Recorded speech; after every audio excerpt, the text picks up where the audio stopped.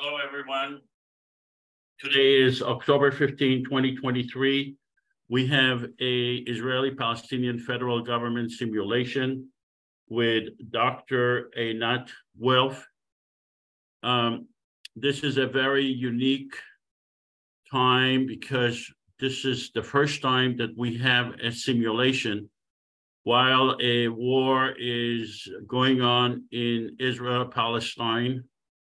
We have two governments there that have not been able to give peace to the people of Israel and Palestine for a long time, over 75 years. And they are really proving at this time why a common federal government is necessary and has the potential to make peace. We have a formula for a common federal government. You can read the formula at ipconfederation.org, and you can read the Constitution. We do not support the dismantling of the Israeli government or the Palestinian government. We believe in the creation of a separate and independent democratic federal government for the people of Israel and Palestine, from the river to the sea, based on a constitution, based on equality and democracy that would finally be able to give peace to the people of Israel and Palestine. Today, we have Dr. Einat Wilf as a speaker during the simulation. Dr. Einat Wilf is a prominent expert on Israel, Zionism, foreign policy, and education. She served as a member of the Israeli Knesset from the years 2010 to the years 2013, where she held the position of chair of the Education Committee and was a member of the influential Foreign Affairs and Defense Committee. Dr. Wilf was born and raised in Israel. She served as an intelligence officer in the Israeli Defense Forces and worked as a foreign policy advisor to Vice Prime Minister Shimon Peres and as a strategic consultant with McKinsey and Company. Dr. Wilf holds a bachelor's degree from Harvard, an MBA from INSEAD in France, and a PhD in political science from the University of Cambridge. She has been a visiting professor at Georgetown University and currently worked as a lecturer at Reichman University in Israel. Dr. Wilf has authored 7 books that delve into important topics in Israeli society, including We Should All Be Zionist. She has also co-authored a book with Adi Schwartz titled The War of Return: How Western Indulgence of the Palestinian Dream Has Obscured the Path to Peace. I guess because of the circumstances, I was not able to meet in person with Dr. Wilf on Zoom, but I did send her a copy of our PowerPoint presentation, which is not as explanatory as meeting in person, but hopefully when we do the simulation, she'll be able to respond adequately. And that's our purpose, is to have our guests being able to respond adequately to what is being proposed here. On October 23rd, I will be making a simulation, an in-person simulation at Claremont College for the students of Professor Mark Juergensmeyer. This is the 4th time that I was invited to make that simulation in person, but with the students of Dr. Juergensmeyer. He also participated in our simulation, and he's a strong supporter of our formula for peace.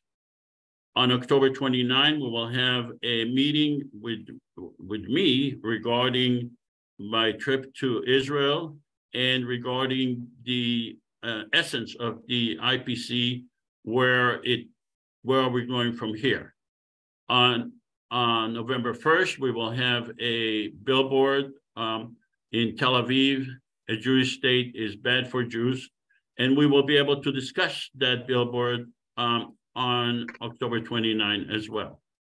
On November 12th, we will have Anna Kalinska from Estonia telling us about how an election could be held online as it is taking place in Estonia.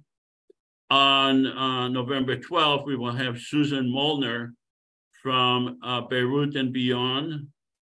On November 26th, we will have Mitchell Plitnick, who is the president of Rethink Foreign Policy, and he's the co-author of the book Except for Palestine. On December 10, we will have Rebecca Ruth Gold as a guest. She's a doctor as well. And on December 17, we will have 3 proposed two-state solutions.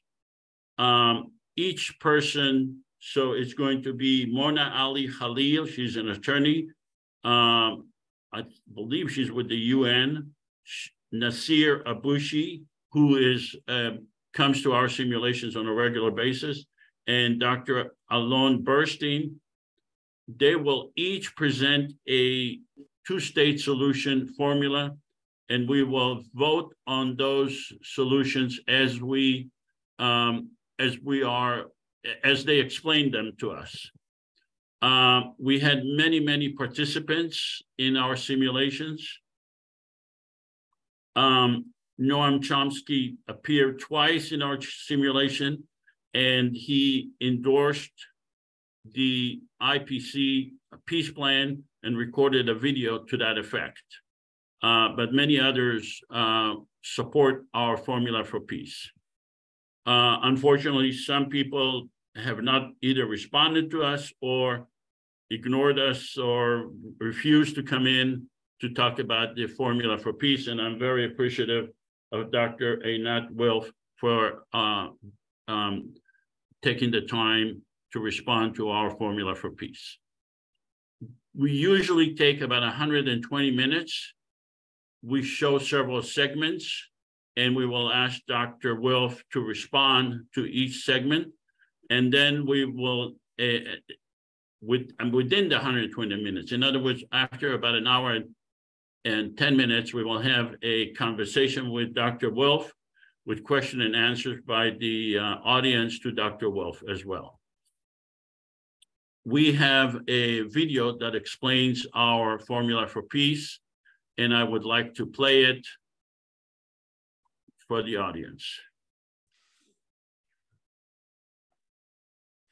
The conflict between Israelis and Palestinians has endured for generations. And instead of time healing the wounds, it's only caused the anger to fester and the violence to grow. But what if there was a way to alleviate the tension? Something that may not outright solve every problem, but at least create a forum that encourages a peaceful compromise. Welcome to the Israeli-Palestinian Confederation, a common third government between the Israeli and Palestinian citizens, specifically designed to foster peace, tolerance, and economic prosperity between the two nations. Here's how it works. First off, both Israel and Palestine will keep their respective governments. Israel's Knesset and the Palestinian National Authority will remain unchanged. The Israeli-Palestinian Confederation, IPC, will be a third entity acting as a unifying agent between the two. The IPC will comprise 300 parliament members elected from 300 districts in Israel, the West Bank, and Gaza. Above them will preside a president and vice president, one Israeli and one Palestinian.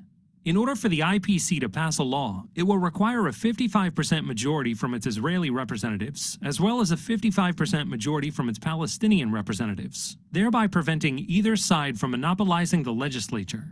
Of course, the IPC won't undermine the political power of either the Israeli or the Palestinian government. At any time, Israel or Palestine may veto a law passed by the IPC. If neither side vetoes, the law is passed. And the two nations are another step closer to resolution. Please help us make this a reality. The Israeli-Palestinian Confederation. We might speak different languages, but we all mean the same thing. So we're going to be simulating what was in that video. We usually take a pre-simulation survey. I would ask all of you at this time to vote. Do you support a common federal government for the people of Israel, the West Bank, Gaza, and Israel in order to make peace? Please vote. Either yes or no. This is for the entire audience. Okay, I'll give it 1 more minute.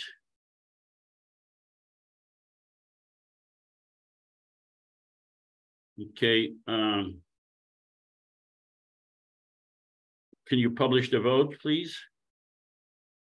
Okay, so 30 out of 36 voted yes, which is 83%, and 6 out of 36 voted no, which is 17%.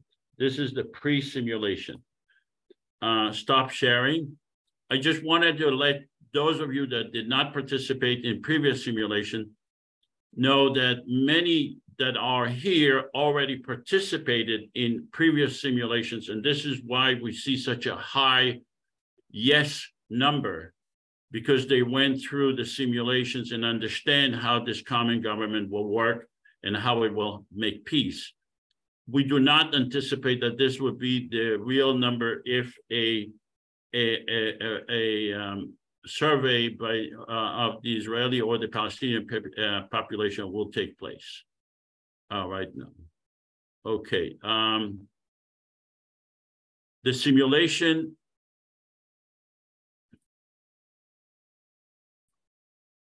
objective is to show how a common government, a common federal government will make peace. This is not about creating an Israeli or Palestinian government. It's creating a Israeli-Palestinian government, a common government. Dr. Wilf is not a spokesperson for the IPC. She was invited to stress test the formula that we are presenting. We are pro-peace. We follow our own initiative. And we anticipate that when a common federal government is created, it will follow its own initiative. It's not going to follow the Israeli narrative or the Palestinian narrative. It will have its own narrative. We expect to have a rigorous discussion with Dr. Wilf, but it will be a respectful. We will respect each other in the discussion. We do not preclude other formulas for peace, and we are not claiming exclusivity. In fact, we invite other formulas to present to us as well. We will ask Dr. Wilf, is our formula, could it make peace? Is it attainable? But we will ask Dr. Wilf to be fair, not to judge us based on perfection, because it's never possible to reach perfection. But we will ask Dr. Wilf to judge us to judge the plan itself based on what's the alternative, not what's perfect. We will show, I believe, 3 legislations today, but we have many, many legislations that we can show that would be acceptable to both the Palestinian and the Israeli governments. We are asking you to look at the big pictures, avoid technical arguments. We also ask to refrain from comments, but you can ask questions. with the exception of Dr. Wilf. Dr. Wilf obviously is encouraged to make her comments and to ask questions. But I ask the audience, please restrict yourself to questions. This is not a lecture. This is a simulation, which is, we are mimicking the operation of an existing or proposed system. If I show you an airplane and you say, Joseph, I will never board an airplane because they are unsafe and they cause pollution, that's a comment. But if you ask me, Joseph, how does it fly? That's a question. We encourage questions, not comments. You can put your comments in the chat or wait until we have the question and answer session with Dr. Wilf, and you can make your comments or whatever you want about the formula or other issues. Obviously, there are very burning issues right now, and I'm not ignoring it in Israel and Palestine, especially between Israel and Gaza. In order to have this simulation go well, we need to make assumptions. The first assumptions is that we just concluded, meaning today, concluded an election of 14 million people. That means the people in Israel, the West Bank, Gaza, and Jerusalem. From the river to the sea, 14 million people were permitted to vote, of course, with the exception of minors. We will also have to assume that 5 million people voted. We will have to assume that 3 million Palestinians voted and 2 million Israeli voters. Means that 5 million people voted and participated in an election for a federal government for the whole area. We will also have to assume that 1.5 million people voted for president and 1.3 million voted for vice president. We will have to assume, for the purpose of the simulation, because it makes it easier for me. I don't intend ever to run for president. We will have to assume that I was elected president by 1.5 million votes, and a Palestinian lady was elected by 1.3 million votes, and we will rotate. I will become vice president in 2 years, and she will become president in 2 years. We will also have to assume that 300 parliament members were elected, all representing districts in Israel, Palestine, in Gaza, the West Bank, and Jerusalem and Israel. Each parliament members represent 47,000 people. This is my first question to Dr. Wilf. Dr. Wilf, do you have any questions or comments regarding these assumptions? You're seriously asking? Yeah, I'm asking you, do you have any questions or comments regarding these assumptions? Of course. Okay. Any idea that Jews and Arabs between the river and the sea can live together will first require the complete acceptance by the Arabs between the river and the sea that the Jewish people as a people have the equal right to self-determination in this land. Prior to that, there can be no elections, there can be no confederation. When you had all these beautiful ideas, such as in Europe, Germany became part of the EU only after Germany was utterly and completely defeated, signed an unconditional surrender, and was occupied for 45 years in order to become the peaceful pillar of a common market that it is today. Japan, before it could become a peaceful nation, signed an unconditional surrender and went on, as the name of the book about it was, to embrace defeat. As long as the majority of the Arabs, the Palestinians in the land, do not vocally, clearly embrace the equal right of the Jewish people to self-determination in this land, none of your assumptions make any sense at all, and they are completely ridiculous, if not utterly offensive. All right, what specific part of the assumptions, these are all technical issues. In other words, the elections could take place online, and we could offer the people of Israel and Palestine to vote online. So what part of these assumptions are, in your opinion, not attainable? There will not be elections before the Palestinians embrace the fact that, given that their goal for the last century was to prevent and later destroy the Jewish right to self-determination in any part of the land, until they embrace, as the Japanese did, that given that this was their goal, they have been defeated, until they embrace that there is no such thing as a right of return into the sovereign state of Israel, until they embrace that the Jewish people have the equal right to self-determination in the land, until they embrace those things, there will not be elections, period. How would the election be prevented? There will not be elections. Well, what if we are able to conduct the election regardless of whether the conditions that you are proposing are met or not? There is no such thing. Because this is the election for the people of Israel and Palestine, regardless of the conditions. These elections. You cannot conduct elections in an entity that does not exist. And for the entity to exist, these are the conditions that could be met. So there cannot be elections. Why not? Why can't we have a election online and offer the 14 million people the opportunity to vote? Because those are not elections.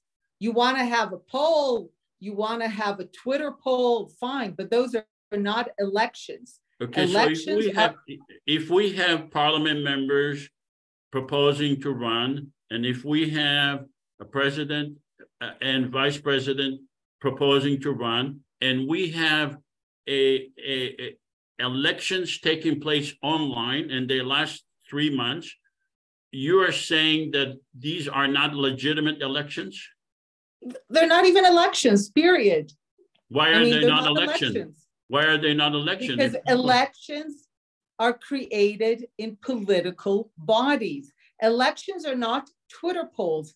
You are deceiving people by even claiming that it's possible and creating bizarre ideas. Elections happen in political entities. Twitter polls, you're welcome to do. Online surveys, be my guest. Elections that have consequences happen in political entities agreed by the people who live on those political entities. For the purpose, so those are not elections, period. For the purpose of this discussion today, are you willing to accept those assumptions? Absolutely not. Okay. All right. Does anyone have a question in the audience regarding those questions, not comments, questions regarding the assumptions? I have a question. Okay, what's your question? I'm sorry. I think it is very inaccurate to say that they don't recognize or they don't recognize our right to exist, and all. It is all not true because based on the history, I'm well, what is your question? What is your question? My question is how dare you deny the history, the facts on the ground? That's my question. And when you say you, who do you mean?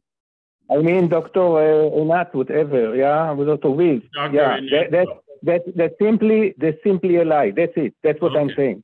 Okay, all right. That's not a question. Does anyone have any questions regarding the assumptions? I have a question. Regarding the assumptions, please. I put aside the semantics of election or public opinion poll. 14 million people, of which there are 11 million Israelis. So are you telling us that 75% of the Palestinians will vote, but only 20% of the Israelis? What is your question, sir? I just asked it. What's the question? You are making an assumption that of the 14 million people that have the right to vote, 75% of the Palestinians will vote, but only 20% of the Israelis? No, that's not in the assumption. Read the assumption. Yes, 14 million 5 million people are allowed to vote. 5 million people voted. 2 million Palestinian voted, and 3 million Palestinian voted, and 2 million Israelis voted. That's what that's exactly what I'm asking you. That's exactly 3 million Palestinians out of 3 million Palestinians? No, I didn't say 3 million out of 3 million. I said 3 million Palestinians and 2 million Israelis. Voting. Are there any other questions? Any other questions? Joseph, stop cutting me off. And don't do it to the Dr. Wilf tone. Let her speak. Okay. Any other questions? Yes, I have a question. I have a question. Hello? Yes. What is your question, Shiraz? Yeah, my question is about this self-determination of people, both the Israelis and Palestinians. Do you have a question regarding the assumption? The assumption. We need to move on. It's not a discussion about Israel and Palestine. Okay, I'll withdraw. Okay. So the speaker is not willing to accept the assumptions. And I believe that those assumptions are attainable. 1 day of full-fledged war is between Gaza and Israel is $100 million, more than that. And with $100 million investment, those assumptions could become a reality. We are conducting a simulations, and we are asking you, the audience, at this time, to act as either Israeli or Palestinian parliament members in the simulation, okay? We're not gonna be asking, the legislation that we're presenting today do not ask the Israeli or the Palestinian government to veto. Therefore, we're not asking for any person to volunteer to be Israeli or Palestinian leader. At this time, I'm asking you, the audience, to act as either Israeli or Palestinian parliament member. Wait, before you show let me show you a map, and you decide what area you represent in Israel, Palestine. So we need to be, to try to be as honest as possible and remain either Palestinian or Israeli parliament members. So now that you see the map, please let's have those audience members that are willing to be Palestinian parliament members, please vote yes. So Dan, can you show the poll, Palestinian parliament members? I want to see how many Palestinian parliament members do we have. Okay, give it a little bit more time. This is not a question of yes or no. This is a question of how many we have. We just want to have a survey of how many we have.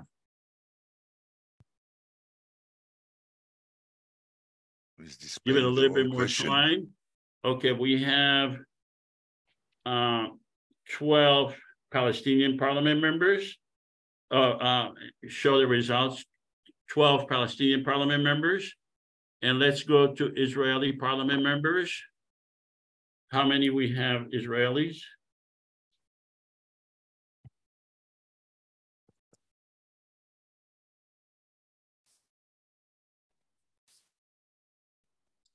Okay, published.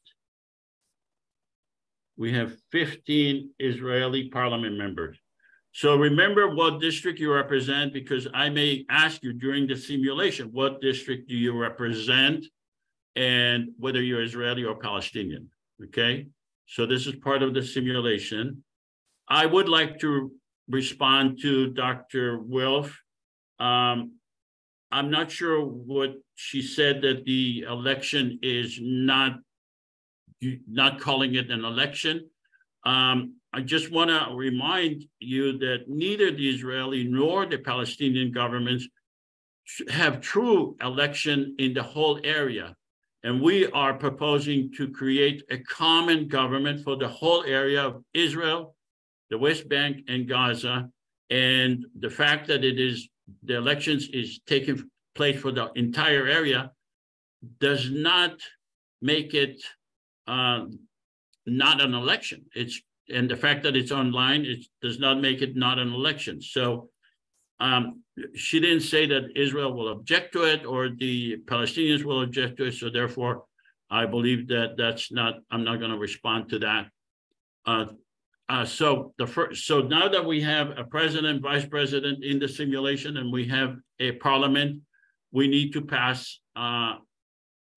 to ratify the Constitution. And Libby, would you be so kind as to read out the Constitution? This is a short version of the Constitution, but please, Libby, please read it. We believe that Palestinians and Israelis are entitled to equal rights under the law and guaranteed human rights and freedom. The Israeli-Palestinian Confederation does not intend to supersede or supplant the Palestinian or Israeli governments, nor to abrogate or undermine any agreements between those governments. We recognize the need to work with the Israeli and Palestinian governments. Our purpose is to resolve conflicts and to expand the relationship between Palestinians and Israelis in a fair and equitable manner. We believe in equal rights under the law, guaranteed human rights, and freedom for all. We voluntarily give the legislatures and the governments of Israel and Palestine veto power over legislation we pass relating to the domain of control of those governments. We believe in the separation of power between the legislative, executive, and judicial branches. We believe in the creation of a permanent secular government for all the people residing in Israel and Palestine.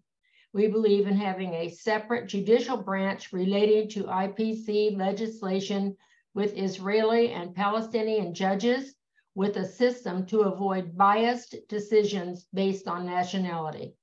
All right, so basically, the Constitution, in essence, says that the Israeli and the Palestinian government could agree to whatever they want. They could agree to 2 states, they could agree to 1 state, or any other system. Constitutionally, we are prohibited from undermining any agreements between those governments. We also, in the Constitution, state that if the laws that we pass are contradicting or undermining the sovereignty of either the Israeli or the Palestinian government, we give them a veto power over those legislation. And if they do fail to veto the legislation, then it becomes the law. So Dr. Wilf, can I have your comments regarding the Constitution?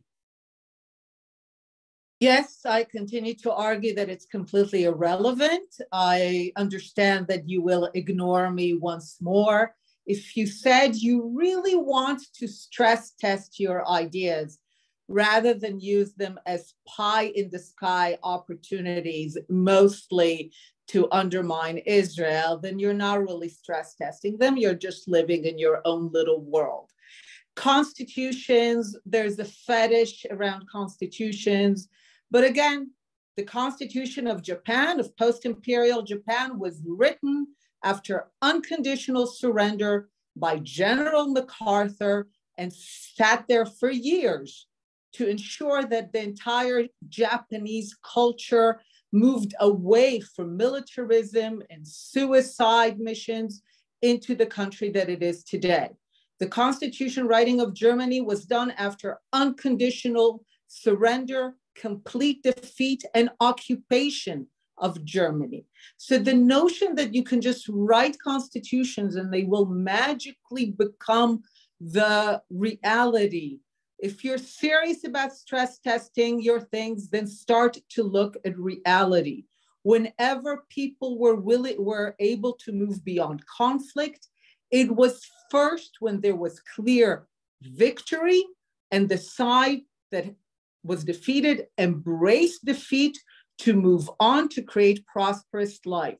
The Palestinians have never recognized the equal right of the Jewish people as a people to self-determination in this land. And I'm being specific because a lot of people do not listen to what are the words. They have never recognized the equal right of the Jewish people as a people to self-determination in any part of the land. This has been the cause of the conflict for the last century. Only after the Palestinians finally move away from their destructive cause, from their singular focus, this is what they've mobilized all their resources for the last century. And this is why they failed, because for a century, they've mobilized all the resources to ensure that the Jewish people do not have a state and that the state could not be undone. This is what is at the core of the Palestinian support for the massacres and the atrocities committed by Hamas. Hamas reflects the idea that the Jews have no right to self-determination in the land, and you cannot just gloss it over by writing a fairy tale constitution. The constitutions of Japan and Germany were written by occupying forces after those nations unconditionally surrendered and accepted defeat. Now, you're welcome to ignore me once more, as you did before, but if you're stress testing your Dr. Wilf, do you have any this comments regarding the language, the text that is in the Constitution in front of you? Do you have any comments? Utterly irrelevant without the complete unconditional surrender and embrace of defeat by Palestinians that the Jewish people have a right to self-determination and that their cause should move from a destructive one to a constructive one. The Constitution, the language, every single word, utterly irrelevant without that context. All right. Any other comments regarding the Constitution? Any other questions? Not comments, questions, please. Do you have any questions regarding the Constitution? Charles has his hand up. Okay, do you have any question? Please ask the question. I was wondering if on the last clause, a system to avoid biased decisions based on nationality, since the nationality is contested or not defined in some cases, would it be better to say national identity? Okay. Any other questions? All right. Let's have a vote, Palestinian parliament members. Now, before we take the vote, because you are a parliament member, in order to be part of the parliament, you must accept the Constitution. There is no choice for not accepting the Constitution. If you do not accept the Constitution, you will be expelled from the parliament. Still are a citizen of Israel or Palestine, but you are expelled. Palestinian parliament members, please vote. Do you support the Israeli-Palestinian Confederation Constitution? Palestinian parliament members. Okay. And the polling. 16 out of 16, so we have more Palestinian parliament members voted in favor of the Constitution, ratify the Constitution. Let's have the Israeli parliament members. Israeli parliament members, please vote.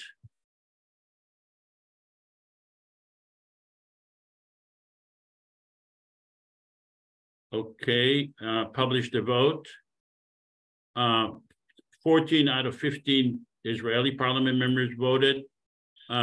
One voted no, so that person, could you please identify yourself who you are, the Israeli person who voted no?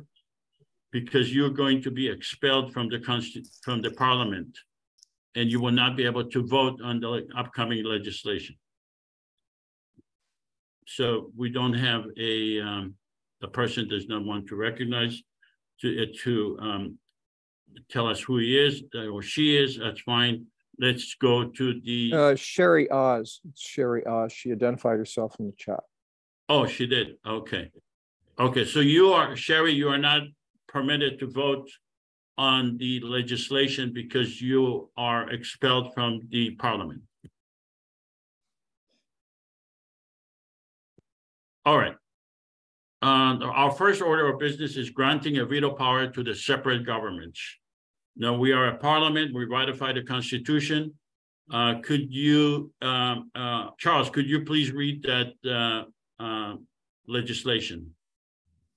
Granting a veto power to the separate governments.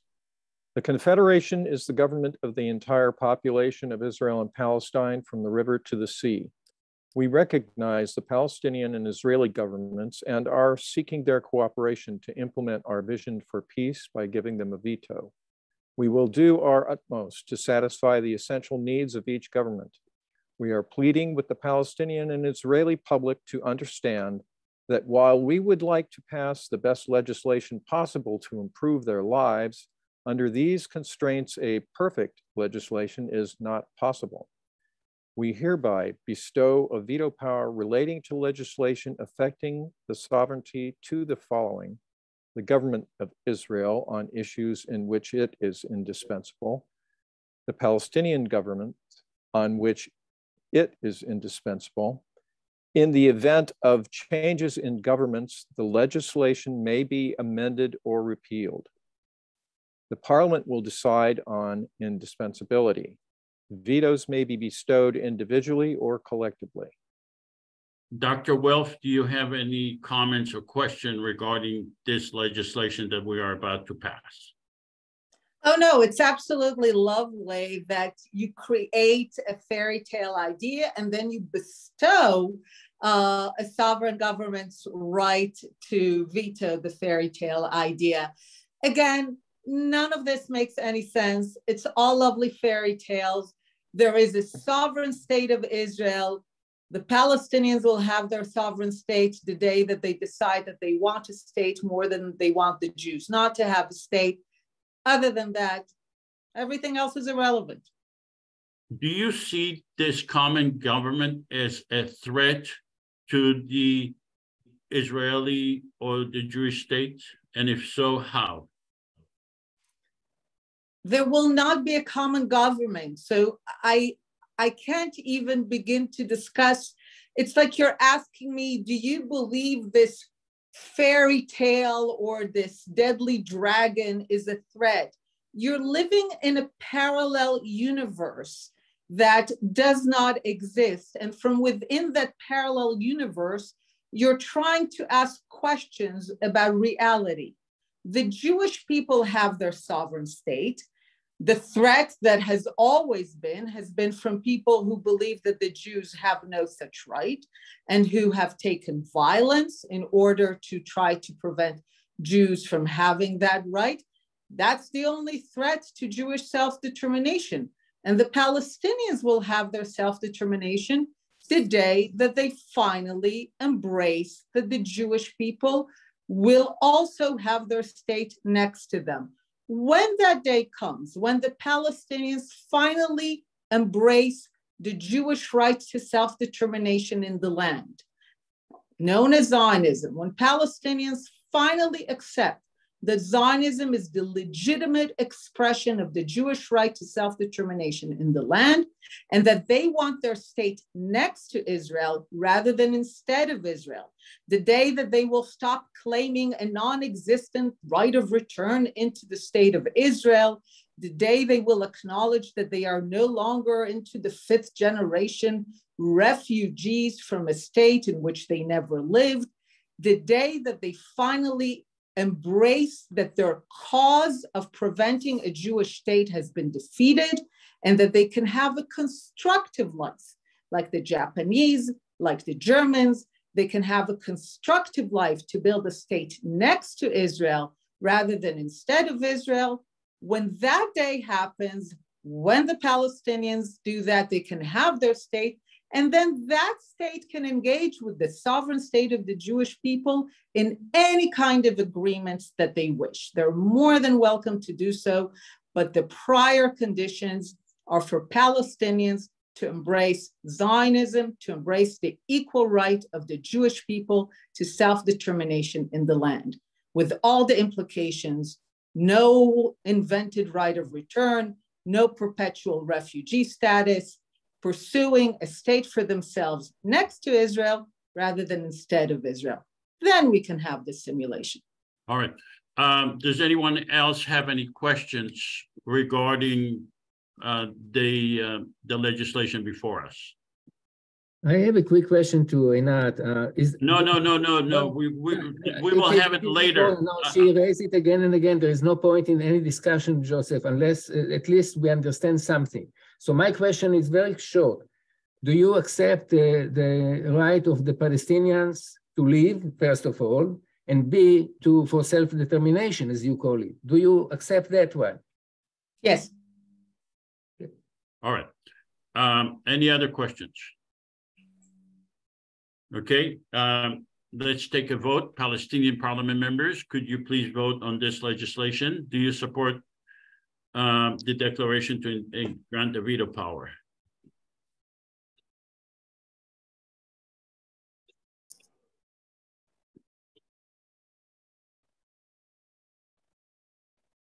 Okay, publish the vote. Share the results. 11 out of 11, so we have fluctuating numbers, but still more than 55%.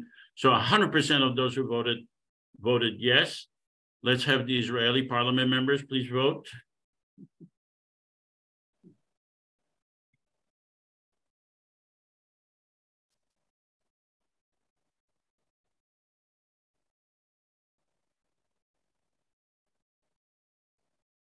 Okay, publish the vote. 14 out of 15 are willing to give a veto power to both governments. So it passed both the Israeli and the Palestinian parliament members. Congratulations, this legislation has passed. Let's go to the next legislation. And it's, can I have, Libby, could you please read this legislation? We are the parliament members of the federal government. Could you read the headline too? Sure, sorry. Make peace with Gaza, Iran, Lebanon, and Syria. We are the parliament members of the federal government of Israel, Palestine. We are the only legitimate government in the region. Our people have experienced wars and violence for over 100 years. The Israeli and Palestinian governments have failed to bring peace to the people of Israel, Palestine. Therefore, we are taking the initiative to protect all the people in Israel, Palestine, and provide them with peace. To achieve this, we are forming our own delegations to directly meet with the authorities in Israel, Gaza, Lebanon, Syria, Iran, and other countries.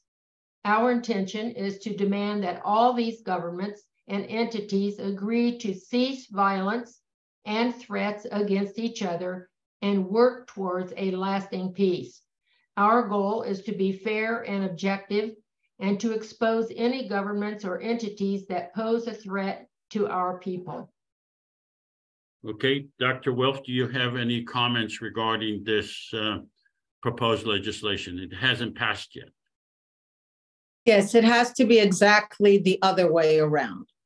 First, the Arab world has to recognize the Jewish right to self-determination in any part of the land. Then there will be peace and all that. So it's not everything you're doing is reversed. You're reversing cause and effect. You're reversing the order.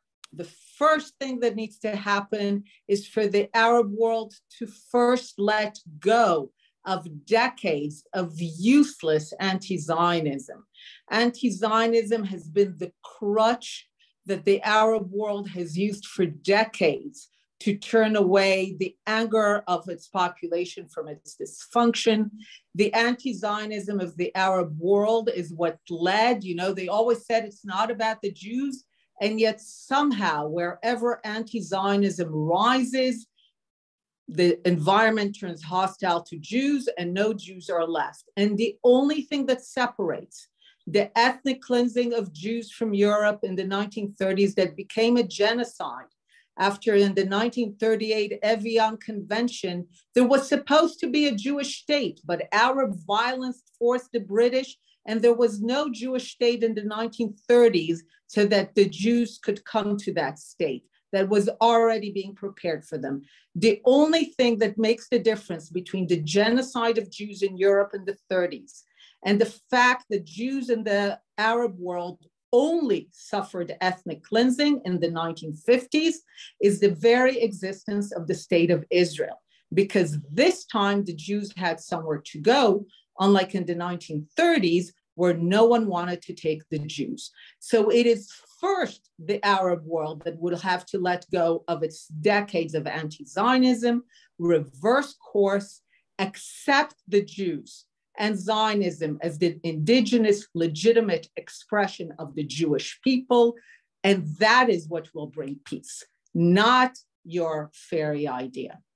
So if the Arab world does not accept Zionism, we are going to be in a state of war until that time?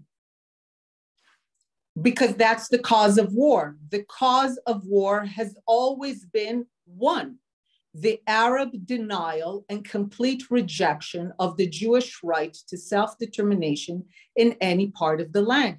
This has always been the singular cause of the conflict. It has never been about what Israel does or what about the Jewish people do. It was about what Israel is, that Israel is the expression of the Jewish continuity, of Jewish self-determination in this land. This is the cause of the war. And if you read what the Arabs said in the 1930s and 40s, to their credit, they made it very clear at the time, just like we're seeing now, the Hamas atrocities, they sent it to the world. They wanted everyone to know. And then when they realized that it's not necessarily being accepted as much as they thought it would be appreciated, they're trying to erase it. But if you go to the core, Arabs in the 1930s, 40s made it very clear that they do not accept the right of the Jewish people to self-determination in any part of the land. Let me remind you, there was partition was not just about partition, it was also confederation. And the Arabs rejected it, made it clear that any part of the land having Jewish sovereignty is unacceptable. This is the cause of the conflict. It's never been about what Israel did. It was always about what Israel is. And that's why this is the thing that has to change if we are ever to have peace. All right, does anyone else have any comments, any questions regarding this particular legislation in front of us? Okay. Questions? Asma, please. Yes. Hi. I just want to understand, is it about federation, Palestinian Israeli or Arab Israeli? It's a federal government for the people of Israel and Palestine from the river to the sea in Gaza, the West Bank, and Israel. Thank you. Any other questions? Okay. Having no questions, please have the Palestinian parliament members please vote on this legislation.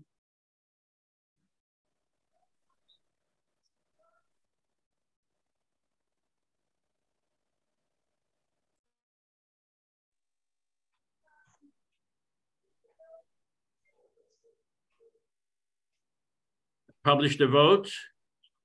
12 out of 12 Palestinian parliament members who voted in this, 100% voted in favor of this legislation. Let's go to the Israeli parliament members. Please vote, Israeli. I don't see the vote for some reason. I think I erased it by error. Israeli parliament members, please publish the vote. Could someone tell me what, okay, here it is. All right, I see it. 12 out of 14, 86% of the Israeli parliament members voted in favor of this legislation. So congratulations. Let's go to the next legislation, and that is the legislation regarding jurisdiction solution. So this is the solution that we are proposing instead of the two-state solution. Libby, would you be so kind as to read out this jurisdiction solution? Let's see if I can. I can't see all the words on my screen. Okay. I can read it. Okay, Charles, go ahead. Jurisdiction solution. The two-state solution has been attempted multiple times, but it has resulted in significant violence and less peace between Israelis and Palestinians. It has also failed to achieve its intended goal. The IPC does not oppose the two-state solution or any agreements between the Israeli and Palestinian governments. It recognizes their need for self-determination. The IPC, which is elected through general elections and allows all Israelis and Palestinians from the river to the sea to vote, is the only legitimate government in Israel-Palestine.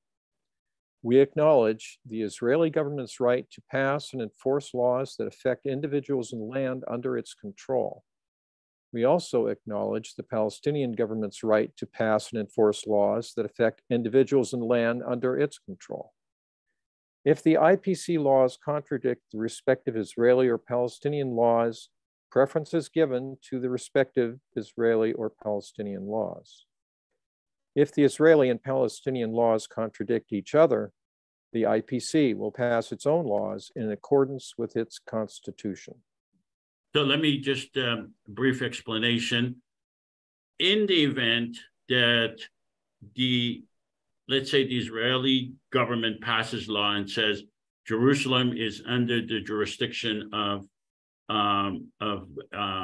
Israel, and the Palestinian pass legislation and say East Jerusalem is under the jurisdiction of the Palestinian government, then there is a contradiction in law between the Palestinian and the Israeli laws with regarding to East Jerusalem. We will, therefore, the common government will pass legislation in accordance with the legislation, giving in according with the Constitution, giving both the Israeli and the Palestinian parliament members the right to vote, 55% on each side, and giving the Israeli and the Palestinian governments a veto power. This will enable passing legislation that both sides will find it acceptable. So, Dr. Wilf, do you have any comments regarding this legislation? Seriously, it's almost 7 o'clock. I've been beyond patient. I think I'd be happy to just move to the conversation at this point. Okay. Does anyone else have a question regarding this legislation?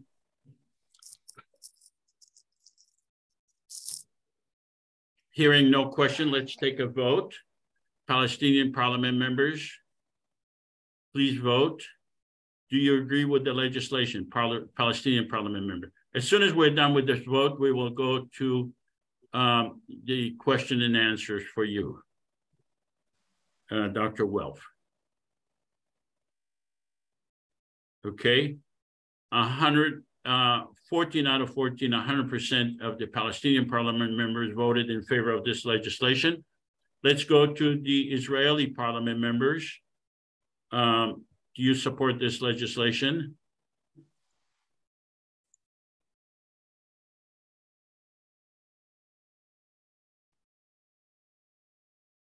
Okay, publish the vote. 93% of the Israeli parliament members voted in favor of this legislation.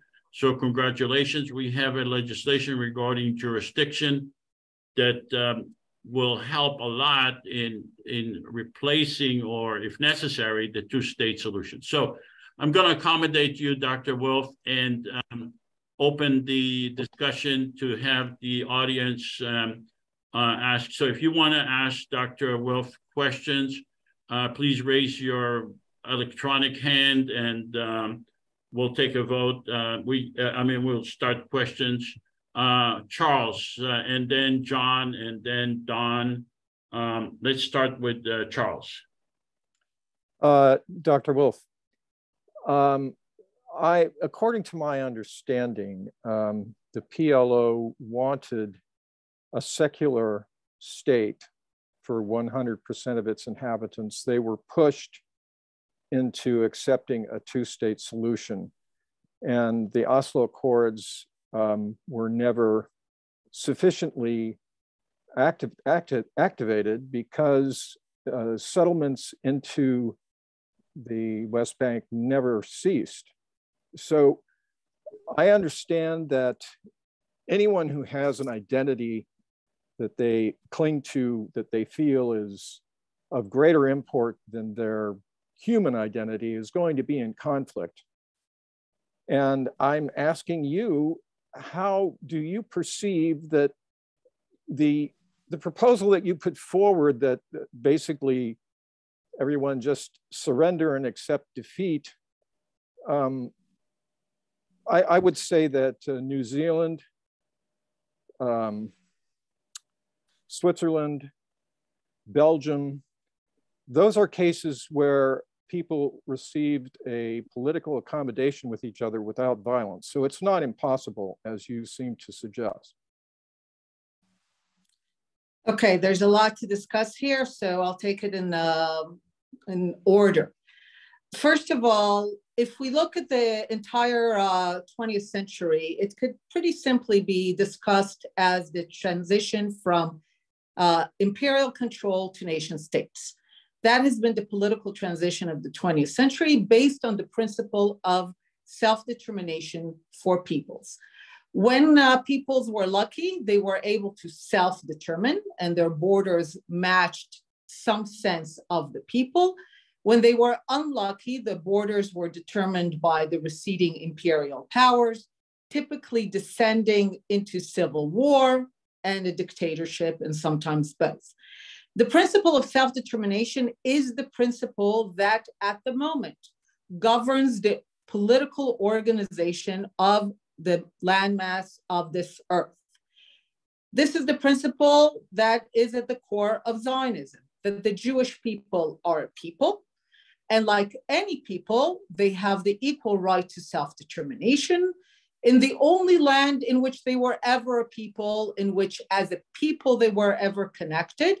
And with the fall of the Ottoman Empire, a lot of people were recognized in their right to self-determination, the Arabs, the Jews, the Armenians, the Kurds.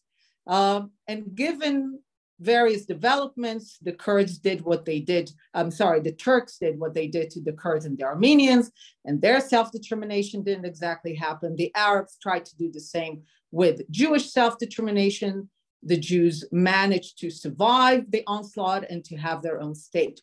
But the principle of self-determination for peoples is the principle that governs our global political organization.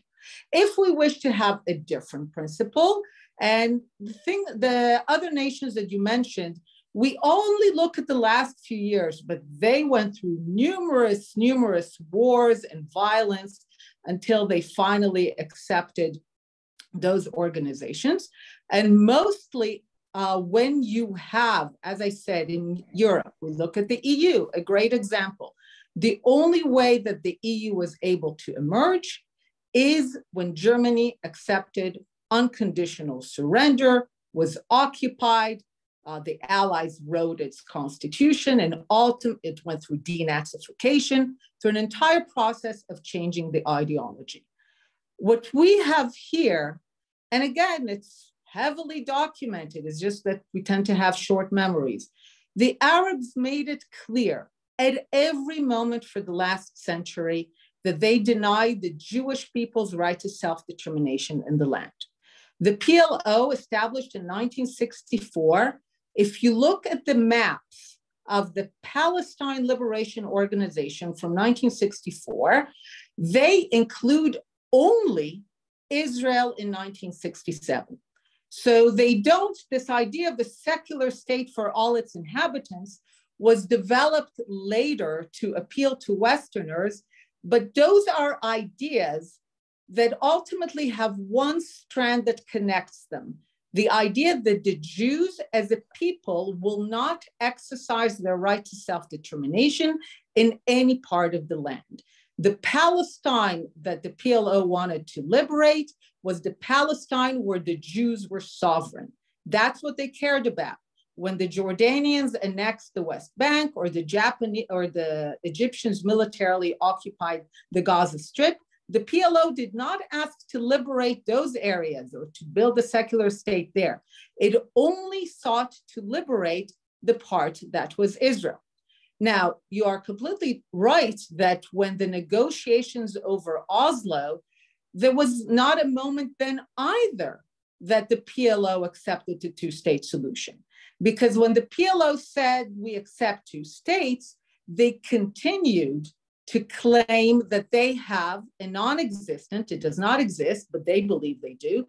It continued to claim that the Palestinians possess uniquely among all the nations that were established in the wake of World War II, when empires receded, new borders were established, populations fled, hundreds of millions became refugees, that the Palestinians uniquely among those peoples possess a right, no less, to return, that is to settle inside the state of Israel, and that is in breach of Israeli sovereignty. That is how they perceive that right, as non-negotiable, as individual, as in perpetuity. So when Palestinians throughout the Oslo years claimed that they are supporting a two-state solution, and almost nobody bothered to ask them about the right of return or the refugee. People assumed that it was an issue to be resolved in negotiations. The assumption was that when they have an opportunity to have their own state, the Western projection was that the Palestinians want self-determination. That no one could really fathom that what they want is first and foremost for the Jews not to have self-determination, that is the bigger priority. So nobody took the right of return seriously.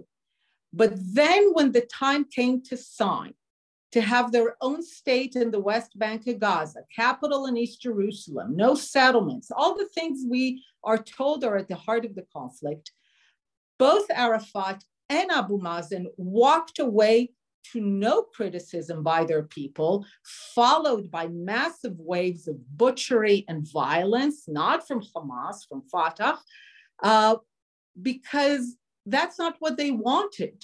They did not want to trade away this idea of return in order to have their own state in part of the land. When they had to make the choice, they walked away from anything that would not give them from the river to the sea and would ensure that the Jews do not have a sovereign state anywhere. So in truth, and in your question, even though I'm sure you didn't mean it, that's what you highlighted, nowhere in the last century was there ever a single moment when a Palestinian leader, and I would even say a small NGO, truly accepted the idea of Jewish self-determination in any part of the land, in any way, shape, or form. And this has always been the cause of the conflict. So let me ask you a question, Dr. Basically, from what I understand from you is that unless the Arab states, the Arab leaders accept the idea of Jewish self-determination, there is not going to be peace. And I'm asking a question, does it really make sense to put the question of peace in the hands of your enemy? In other words, you're basically, by your position, you are saying that Israel has no way of making peace unless someone else makes a move. And is that a responsible position? Is that a good position for the people of Israel themselves, the Jewish people? Let's start first from having a realistic assessment of the situation. But my favorite quote is a quote by Ernst Bevin, the British foreign minister after World War II. If you know anything about Ernst Bevin, he was no friend to the Jewish people, no friend to Zionism, and yet he needs to explain to the people of Britain, to the British Parliament in February of 1947, why Britain is betraying and reneging the mandate that it received from the League of Nations. As I said, the Ottoman Empire is defunct, and the League of Nations creates a mandate to help the peoples of the empire achieve self-determination, the Jews among them. This is the mandate to help the Jews achieve self-determination. There are other mandates for the Arabs. They achieve their various states. And the British, because of Arab violence, the Jewish state was supposed to emerge already in the 1930s. The biggest mistake is that the people think that the Jewish state was established after the Holocaust, so that never again. Herzl was a visionary who understood that we needed to build a Jewish state, so that never at all. But Arab violence in the 20s and the 30s, there's no settlements, there's no occupation, there's nothing. Arab violence in the 20s and 30s is already directed against Zionism, against the Jewish right to self-determination. As a result of this violence, the British renege on the mandate, close the doors, and the Arabs are not held sufficiently responsible for the fact that their violence combined with British betrayal closed the doors to the Jewish people, to their embryonic state at their hardest hour when they could have still fled.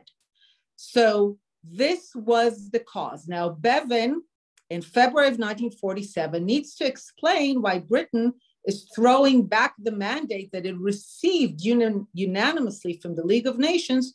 It's throwing it back to the United Nations, the heir. And he says the following. He says, His Majesty's government has come to the conclusion that the conflict in the land is irreconcilable. Again, no settlements, no occupation, all the things, no refugees. I mean, there's no Israel yet. And already he calls the conflict irreconcilable. Why? Because he says in the land there are two peoples, groups, Jews and Arabs. The previous question asked about the idea of humans. I love the idea that we all live in a John Lennon world where there's no borders. It's just that when the Jews are asked to go first, I get a little suspicious. So Bevin says, we realize His Majesty's government has come to the conclusion that the conflict in the land is irreconcilable. Why? He says, the two groups in the land, the Jews and the Arabs, each have a top priority, a singular goal, something that they care about more than other, calls it the point of principle. He says the Jews want a land, quite simple, the Jews want a land, the Jews want a state. So the Jews want sovereignty in the land, they want a state. He says the Arabs, as a top priority, the Arabs in the land, those that are later known as the Palestinians, he says the Arabs of the land want the Jews not to have a state in any part of the land. Listen to the definition of the conflict.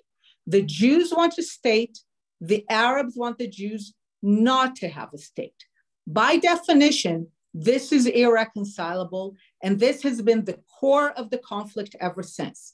This is why Jews accept partition, because it realizes their top priority of having a state, even though it's half of what they were promised. This is why Arabs reject partition with violence, because it fails to fulfill their goal of no Jewish state in any part of the land. So yes, if we are to have peace, one of two things will happen. Either you accept the Arab vision of peace, in which there is no Jewish state, and that's what they've been working for a century, or you accept the Jewish vision of peace, in which the Arab world finally lets us be, finally lets us have our sovereign state. So yes, there is a vision of peace where Israel disappears. That's exactly what the Arabs have been wanting for a century. But yes, you're saying, given that the price of peace is Jewish self-immolation, then excuse me for saying that, yeah, that is the one thing that we will not do. The Jews will remain self-determined until the Arab world finally accepts that the Jews are not, as they invented in their minds, some white European foreign colonialist crusaders. We're hearing that a lot from Hamas as well, that came to a land to which they have no connection. When there is an acceptance that the Jews are indigenous to this land, that Zionism is the legitimate expression of their ancient connection, that is when it will happen. Let's go to our next question. And John, please ask your question. Yeah, Doctor, I think your responses are far too long, which effectively restricts the amount of questions which are going to be asked. But before I ask my question, I want to say, in response to a point that you made with regard to Palestine in the 1920s, when you said there was no settlements, there was no this and there wasn't that. May I remind you that when the Zionists bought land in the Jezreel Valley, they evicted 9,000 Palestinian tenants from the land. So please don't ignore the reality of the Zionist invasion of Palestine in the 20s. Now, my question is this. You said that if the Palestine and the PA recognize the state of Israel, you said that Israel would legitimize and create a Palestinian state. Now, can you tell me, please, can you give me a geographical answer? What area would you or would Israel give to the Palestinians as a state?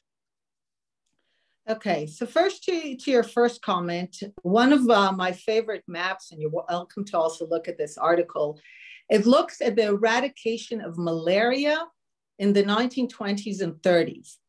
The Jews bought lands that were malaria-infested lands and made them prosperous by eradicating malaria. If you look at the incidence of malaria in the land and you look at the partition map, it is almost 1-to-1.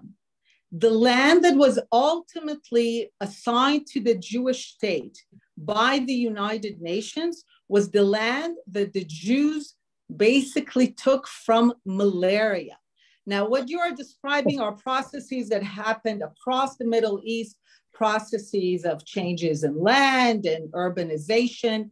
But what I love is what you're saying, the Zionist invasion of the 1920s, is that you are exactly reflecting what I'm saying, is that the conflict started long ago, but people are trying to talk about now, settlements in 67, and it went to the notion that indeed the Zionists were somehow invaders rather than indigenous people who have a historical connection to the land and who have done everything above and beyond to really reclaim and create a prosperous land. Palestinians, Arabs in the land could have had their state multiple times next to a Jewish state, but their top priority has always been not to have a Jewish state. Now, again, I speak very precisely. You said that I said that Palestinians or the PA did not recognize Israel. I didn't say that. I said that there has not yet been a recognition by any Palestinian leader or even NGO that the Jewish people as a people have the equal right to self-determination in their historic homeland. This we have never, ever heard, including, of course, what it means that there is no right of return into the sovereign state of Israel. I am fully in favor and have written about it and continue to support the Palestinian right to self-determination in the land, the West Bank and Gaza, capital in East Jerusalem, written a lot in support of partitioning Jerusalem, West Bank and Gaza to the Palestinians. I do believe, based on the principle of self-determination, is that at the end of the day, the two peoples in the land, the Jews and the Arabs, would benefit greatly from living in two separate, independent political entities where they can fully express themselves. But as long as the Palestinians have made their superior cause, their singular mission, to first make sure that the Jewish people have no state, and only then everything else, then we're stuck. Every time that they were offered the opportunity to have their own state, but that meant, and this continues to be the price, that the price of having an Arab Palestinian state is that the Jews will also have their state. What geographical area? They have always walked away and typically proceeded to be very violent. All right, let's go to Don.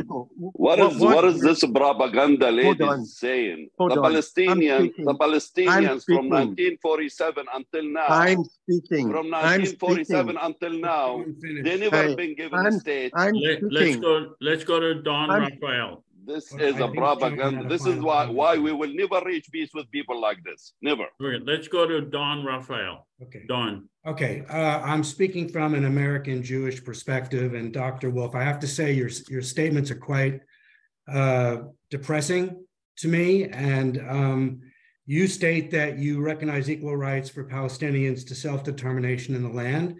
I'm not hearing that in your comments. And yes, we can go back. History does pivot, in my view. I don't pretend to have the knowledge that you have of Israel and Palestine, but I think the history in the last 15 to 20 years, particularly in the last 5 to 10 years, particularly in the last 1 to 2 years, is very different. And I find it contradictory and hypocritical. And we have to move aside the horrific current events of this past week, where there are war crimes being committed by both parties, potentially now with the Israeli invasion of Gaza, that you state the Palestinians never recognized equal rights of the Jewish people to self-determination. I do not see in any shape or form where the Israeli government has recognized the Palestinian right to self-determination in the land over the last year, 5 years, 10 years, 15 years. And you're lumping together the Arab people, the Palestinian people, and Hamas all into one neat little package. And I think Oslo, I'm not an expert like you claim to be, but it's a lot more complicated, the failure of Oslo, than you're stating and giving your history of. So I'd like to get your response to that. But I have to say, perspectives that you give me very little hope. And I'm a peace activist. I work with multiple organizations, but when I hear rhetoric like this, it doesn't give me much hope. Thank you. So I will explain that in order to achieve peace, and I have recently been reading Tim Bovary's excellent book on British appeasement of Hitler. And it is depressing to read how deep and wide was the desire to not see what Nazism was. And I understand after World War II, and this is a book that you read with horror, to see all the people who really made every effort to believe that Hitler had limited goals, that he only wanted to undo the Versailles Treaty or to get back to Saarland or to bring together all ethnic Germans under his control. And there was a refusal to see. And there were a lot of peace activists at the time, appeasers. And at the time, appeasement was actually a positive word. And they did not see the Nazi regime for what it was until it was too late. And you are now living through a week where we have seen exactly what the Palestinian ethos has led to. The effort to say that Hamas does not represent the Palestinian ethos is a comforting delusion. If there are elections held tomorrow in the West Bank, Hamas is elected. Hamas represents the idea that the Jewish people have no right to self-determination. Hamas will be elected because all of this money you've been sending for the past 2 years. Do the terrorist Jewish settlers in the West Bank represent Hamas will be elected because you allowed all this money to come and help Hamas for the past 2 years from the Qatari government. That's why Hamas will be winning. Hamas will win because for the past 30 years, The PLO been open hands to make peace with Israel, and you guys make us look like idiots and losers. Stop lying with this propaganda. Side, wait. Let's wait, please. Okay, so I've who's trying to avoid the whole living of Palestinians. We've been living there since 4,000 years, from 1947 until now. Give me why I don't have a Palestinian state before Hamas, before anybody else. Why you are supporting Hamas? Why you sending money from Qatar to Hamas every year, every month? Your government allowed the money for the past 2 years to go to Hamas, miss. The lies. Okay. The PA for the past 10 years been asking for peace. What you been giving us? I just want to finish. Like ashamed to speak about peace with the state of Israel. I love that. I want to finish one comment. I mean, with the at this point, I've lost the train. So of the Israeli government and the Jewish settlers in the past year, the evacuation of Palestinians from their land, the displacement, the violence. This past week, there were 51 Palestinians killed in the West Bank by Jewish settlers or the IDF. How do you not recognize that? And does that embody the entire Jewish people? I mean, you're taking the Hamas as a terrorist organization, and you can't lump the parties together. There'll never be peace if the leadership of both don't take accountability. But you're not recognizing that the activity of the Jewish government in the past year and years has given no self-determination to the power. How do you not recognize that? I like to ask questions here on top of that. Why the Benjamin Netanyahu government allowed hundreds of millions of dollars to support Hamas in the past 2 years? And they brought the money through I did not remove my raising my hand. I was number one, and I'm trying to be respectful for the rules, but I was not Okay, let me call the order. It's Don. I still haven't finished answering the other one, but up to you. Okay, I will answer briefly to all those questions. Okay. I was number yeah. I was let me just call the order so people feel that they're going to be asking. Don Raphael is going to finish his question if he has. Shlomo or Arbel, Medina, Zohar Yanovich, Samir Twer, Sean Zar, Asma Sinochi, and Saeed Aziz. And Khalid. So I'm done. I'm here too. I'm Arbel. I'm not okay, sure so let's go to Shlomo. No, Shlomo or Joseph, but please, just 1 second. I was first, and somebody removed my hand. And what's your name? I'm sorry. Abed? Yes. Okay, good. Yeah, go ahead, ask your question, and then Shlomo. I have a question to the host, not the host, the guest. And my question is, you said the Jews have the right for self-determination. Does the same rule apply for Muslims and Christians? And if not, why not, please?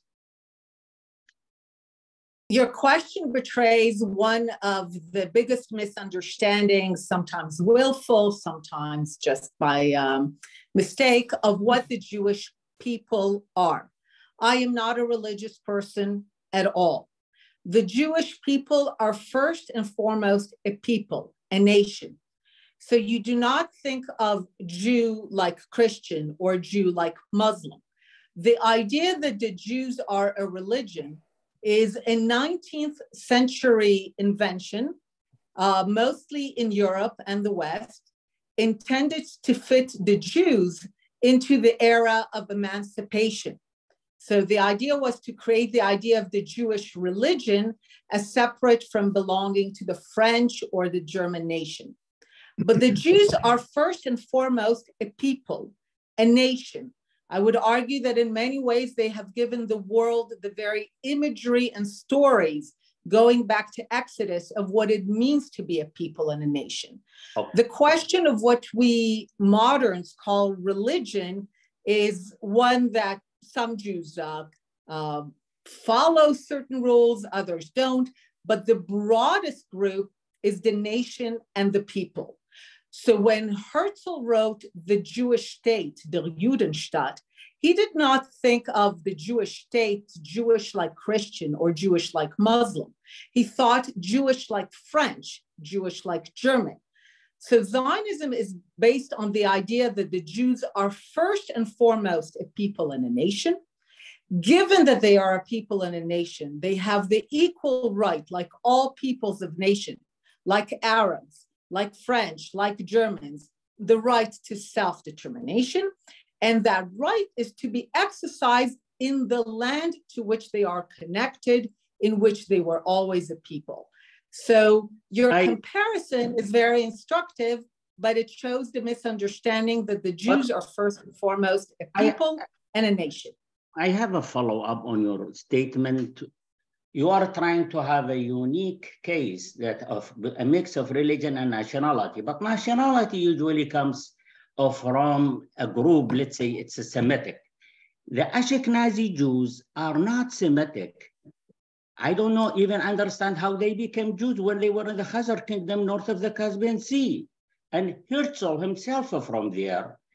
And so on one hand, you are tailoring the rules according to what you want the things to be.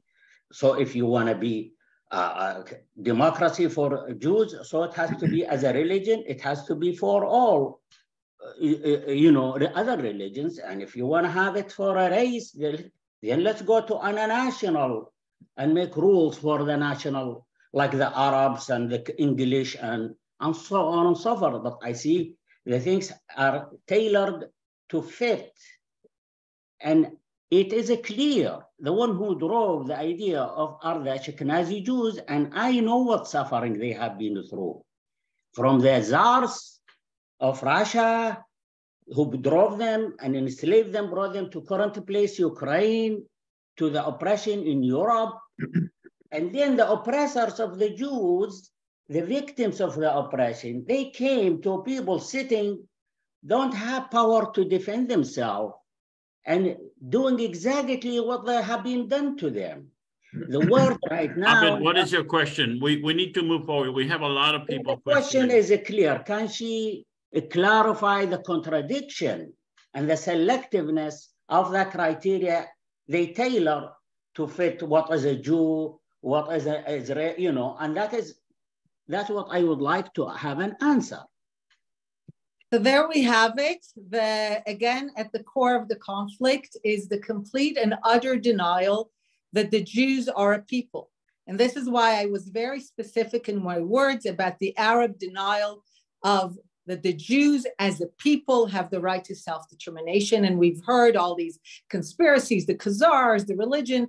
The Jews are a people. Let me remind that again, the idea of self-determination is that the people self-determination and that the people self-determine, and the Jews have a very clear sense of being a people and a nation. And I am well aware of all the efforts to deny that, but the Jews themselves have always been very clear about being a people and a nation. And let me say something about the idea of national self-determination. Zionism is normal. It's anti-Zionism that is bordering on the obsessive. Zionism as a movement to self-determination. All the world's nations, when they were lucky to self-determine, they have a certain unity of history, language, religion. Even when they're seculars, there is no question what is the background religion, let's say as in Norway.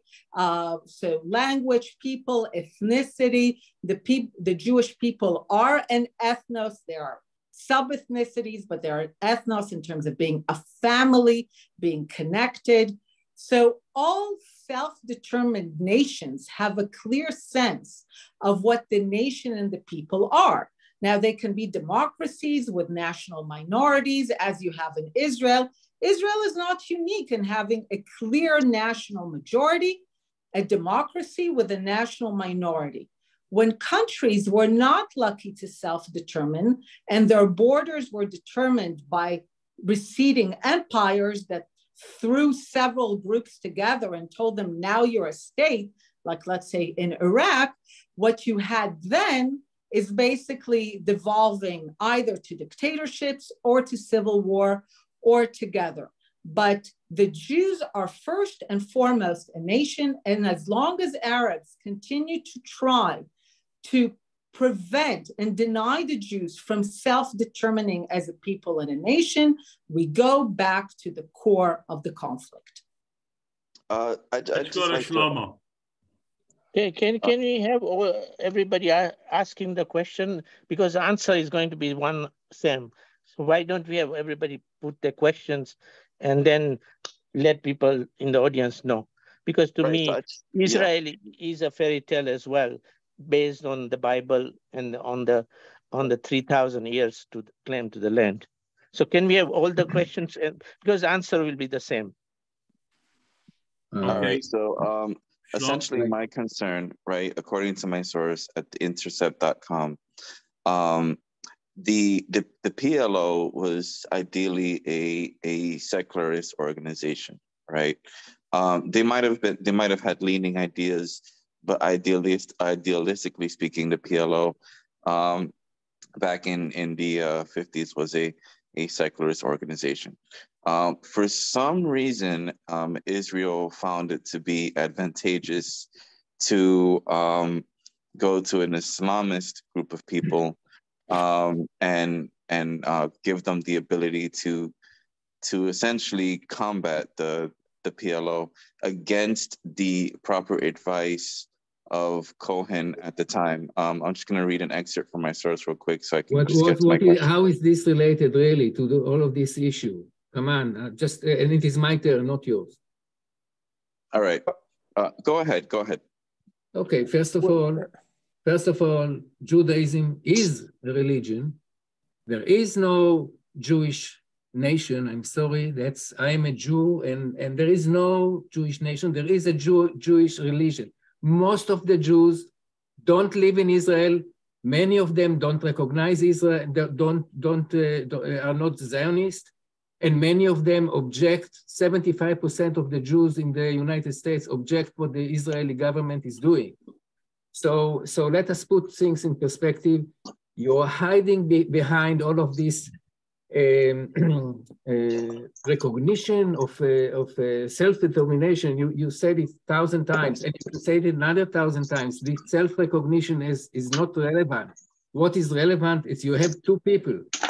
You have people who are majority Jews, yes, and you have the people who are who are Palestinians. And we need to solve this problem of living together. And all of this play with words of you want them to lie down and to let you step on them. I understand, but no, we are two people with dignity and with right to live in peace. And that's what this IPC is about, is how do we live together, and not how do we not, always negate it. So please, let's focus on living together in peace and leave all of this nonsense of recognition of how many times the Palestinians have recognized Israel? So many times. There were the Oslo Accord, there were other accords. Always there is a mutual recognition about the needs, about the fact that we two nations want to live somehow together, side by side or not. And that's the problem. And don't escape to any kind of demagogy. The fact that you don't want to hear what I have to say doesn't negate that. But when the book, The War of Return, came out, how Western indulgence of the Palestinian dream has obstructed the path to peace. One of the things I was most proud of in the book, written with Adi Schwartz, is that they gave the Palestinians the respect of taking them at their word, throughout their history, and really seeing how that history clearly developed. And again, to the credit of Palestinians, they have been consistent over the last century about the rejection, and yes, I will repeat it because it is at the core of the conflict, that the Jews as a people have any right to self-determination as a people in their own state in any part of the land. And they have been very consistent. One Palestinian scholar who reviewed the book. Of course, he was not happy about our recommendation that indeed the Palestinians need to understand that they're not refugees, that there's no right of return. But in terms of our analysis, he never, he said, duh. I mean, it took Israeli researchers several years to realize what Palestinians have been saying for a century. Now, again, as to the Jewish people, you may decide that you take yourself out of the Jewish people. But again, read history. The notion that there is Judaism as a religion emerges clearly from the French Revolution and the beginning of emancipation, when you have the creation of states, and the Jews, who up until now were clearly outside European Christian society, are invited, emancipated to become French or German. And the price of that is for the Jews to deny the fact that they are a nation so that they can become French and German. And this is the invention of the moment of Judaism as a religion, separate from the notion of belonging to a people and a nation. And that breaks apart the package that was Jewish life basically for centuries. Now, this creates still a way, and you're right, a lot of Jews have continued to live according to this notion of separating the national identity from the notion of faith and ritual, which we call religion. But the idea that the Jews are a people remains remarkably powerful. Please answer the question. We don't want to hear lectures. Why do you keep going on? Just answer the question. This is the biggest scam theory, the biggest scam theory I ever hear, man. This is unacceptable.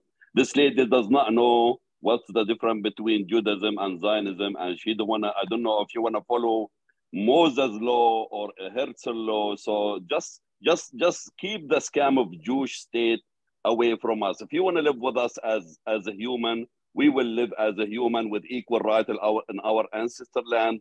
And for you to start giving all these excuses that you belong there and you don't belong there, we need thousands of sessions to prove who's there and who was not there before.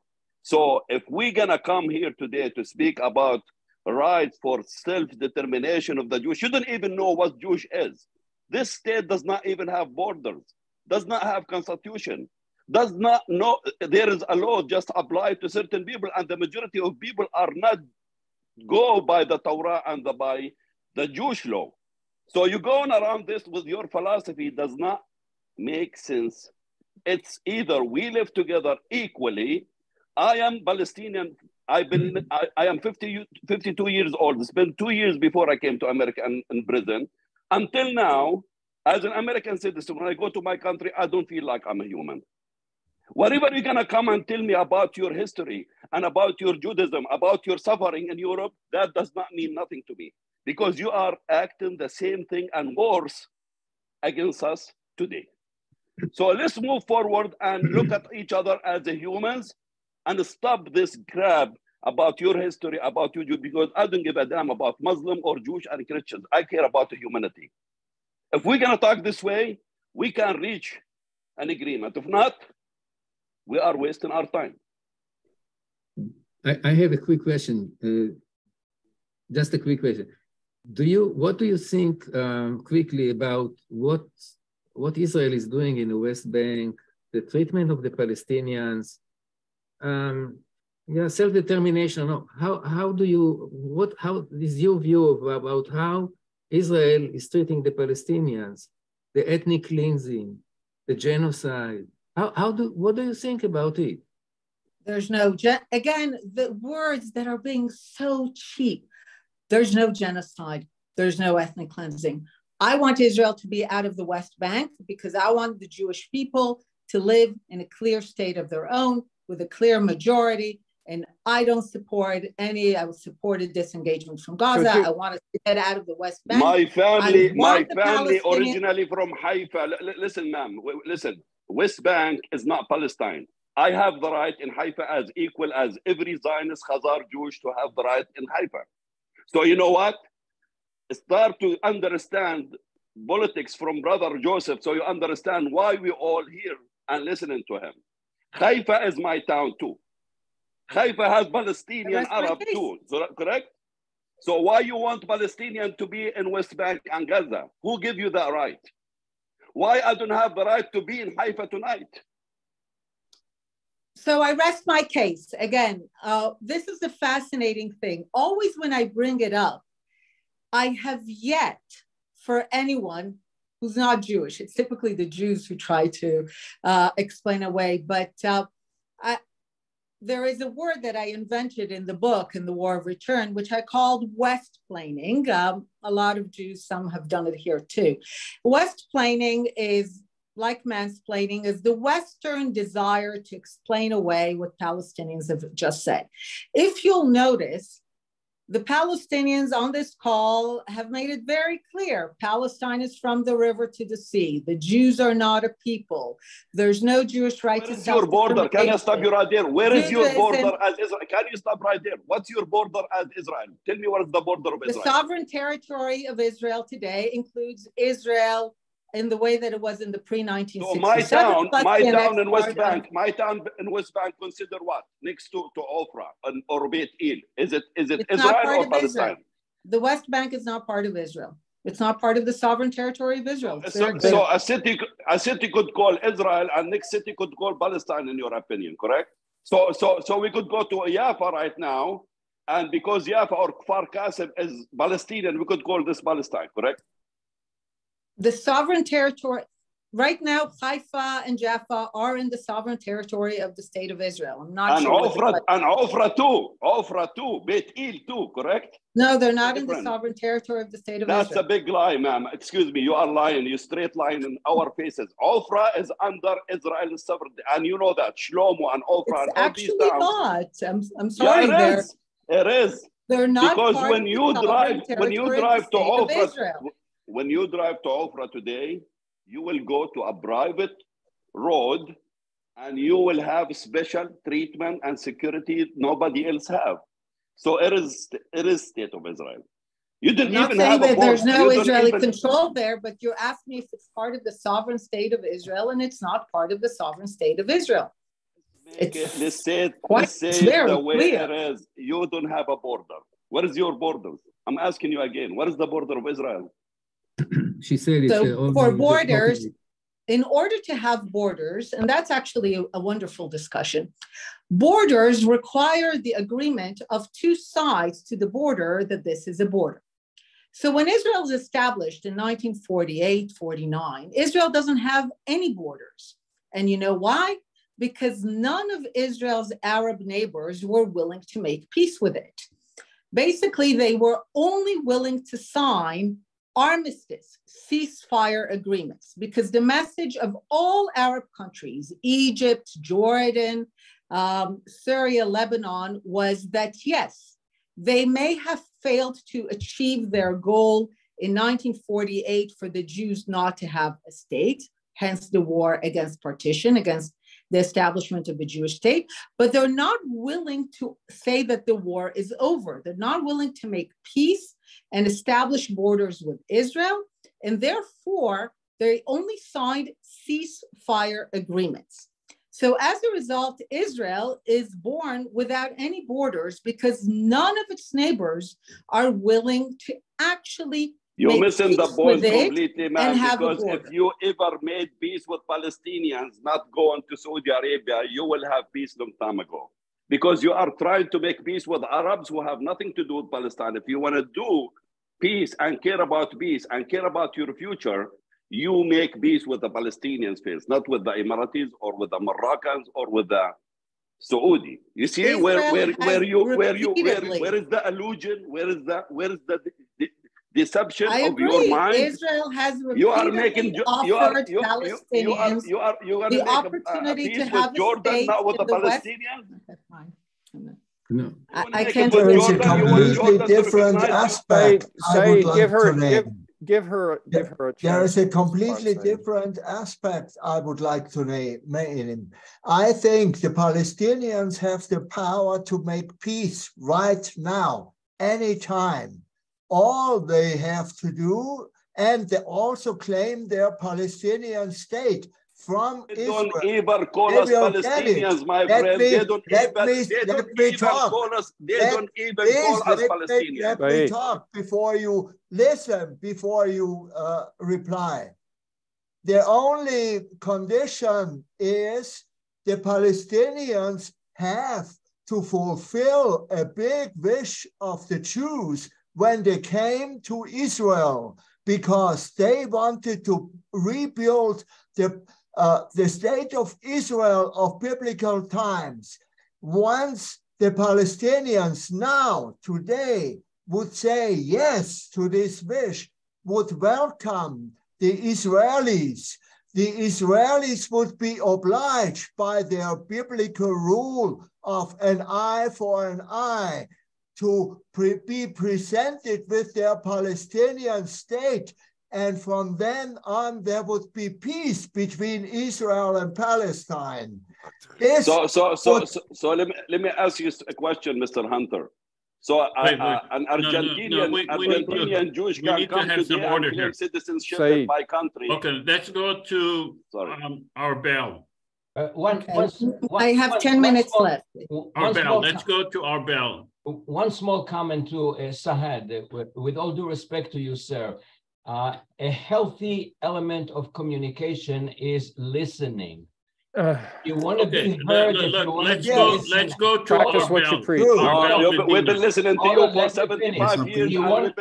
Wait. Do not kidnap this conversation. Bunch of criminals. Let's go to Arbel Medina. If you want to be heard, you have to listen to others, not We've been interrupt. listening to you. We never got anywhere. You keep on interrupting other people. You don't listen. Because this you is have to listen and avoid personal attack. The Palestinian as a government.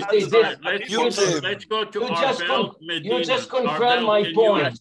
You don't listen. I want to be like this until you recognize listen. So other people can listen to you if you listen. Arbel Medina, can you ask your question? Yes. Question. Let's make these questions very short. Very short. Because our guest also. I only have 9 minutes left, so I'll take what I can. Arbel, let's go. Okay. All right. So, Einat, is that how you say your name? Einat? Doctor, you're a doctor, I presume? Doctor. Not a medical one, but yes. Okay. So Dr. Wilf, right? How do you ensure with, because historically speaking, you guys have not done a very good job. How do you ensure that Israel will secure peace and not support or give credence to organizations that have proven to be extremely harmful to the Palestinians up until this day, according to General Yitzhak and the Islamic and religious leader Cohen? The Palestinians are agents of history. They are perfectly capable of choosing leaders and parties and organizations that will reflect what they want. I know there is a deep, especially Western desire to believe that Fatah, when it massacred the Israeli athletes in 1972 in the Munich Olympics, somehow did not represent the Palestinian ethos, or that Hamas doesn't. And there is a separation. The Palestinian ethos has been singular and consistent about the denial of the right of the Jewish people to self-determination in any part of the land. Israel, at the end of the day, is not the body that determines who leads the Palestinians. If the Palestinians truly want to pursue a constructive cause, a state for themselves in the West Bank and Gaza, next to the Jewish state of Israel, rather than instead of it, they are more than welcome to put in charge the leaders who will do that. You know, believe me, I know, and maybe I'll end with that. When I make those claims, I know that a lot of people, there's something that rebels. It can't be, there must be other voices. And I always tell them, look, it is very easy to disprove me. Bring me Palestinians, not West Plainers, not Jews who tell me what Palestinians think.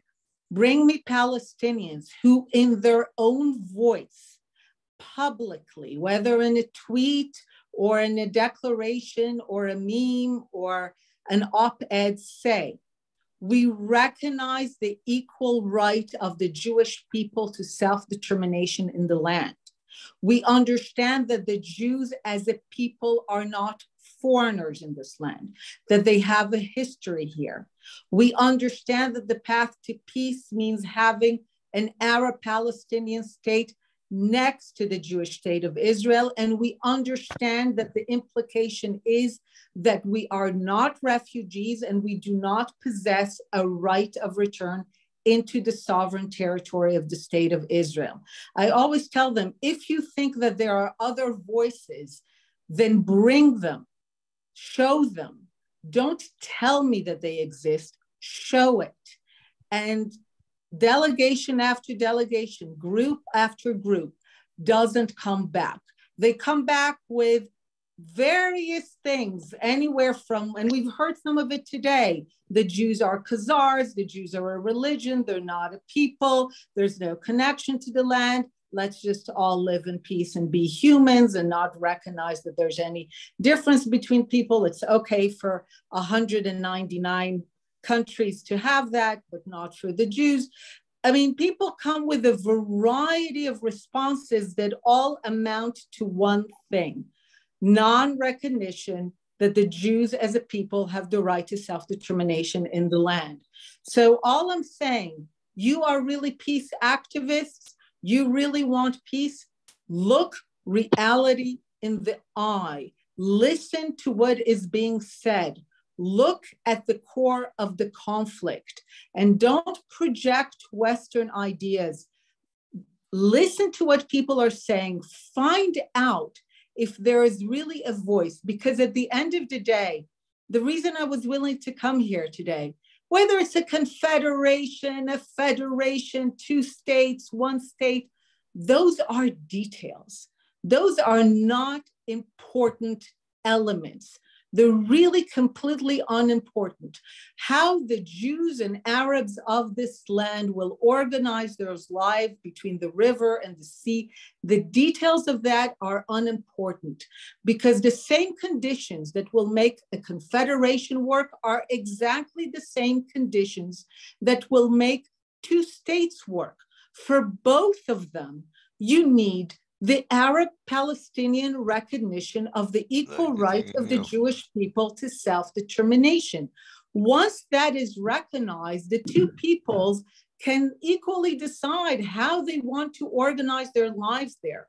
But if you don't have that recognition, moving from a 2-state idea to a 1-state idea will merely change the name of the conflict from the Israeli-Palestinian conflict to the Jewish-Arab civil war. But you're not solving the fundamental issue. Is there a willingness to embrace the Jewish people, as sovereign in even part of the territory, to recognize that this is their ancestral land, and to realize that that means the Jews will not have all of the land between the river of the sea, but neither will the Palestinians.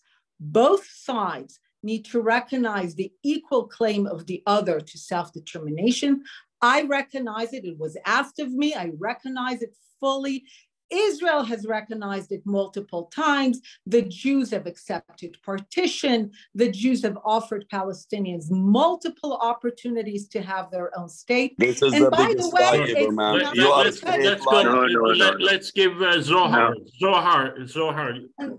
No, I'm just finishing this one sentence. I'm really, I have 1 minute and I have to go. Okay, let's go to Zohar. The reason, all I want to say is, sorry, let me just finish and I'm gone. This was my last question.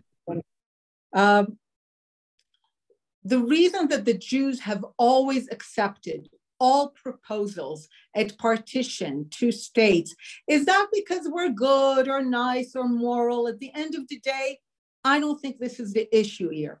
The Jews are deeply cognizant of being a tiny, tiny, tiny ethnic, national, linguistic, and also for some religious minority in an overwhelming Arab and Islamic region.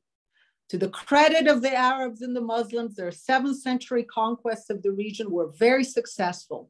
And as long as the Jews care about being sovereign and free, let me just, I promise this, as long as the Jewish people care about being sovereign and free in this land, we know that we are destined to be a minority in an Arab and Muslim world that is 100 times our size.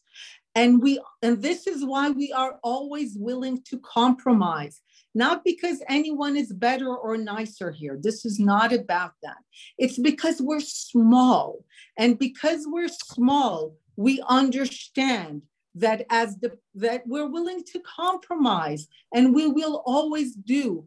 And the reason that this has not led yet to the establishment of a Palestinian state is that every proposal at partition was rejected if it meant that the Jewish people anywhere in any borders between the river and the sea will still have their state.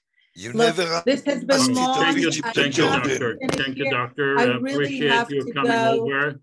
And thank you so much. Please tell the doctor to listen to the recording so that she can know how much she was repeating. All right. Thank you so much, Doctor. You can send him a You have our thank you and permission to leave if you choose. But we're going to continue. Let's have Zohar ask the question. I'm sorry if she's not here, but I try to get all of you, but the questions and the answers were very, very long. Zohar, go ahead. Joseph, and good evening, everyone. It's terrible times that we are meeting in right now. My heart goes out to every Jewish and Israeli that might have suffered a loss, as well as a Palestinian that currently has family in Gaza or in the West Bank that are going through a brutal retaliation from Israeli forces.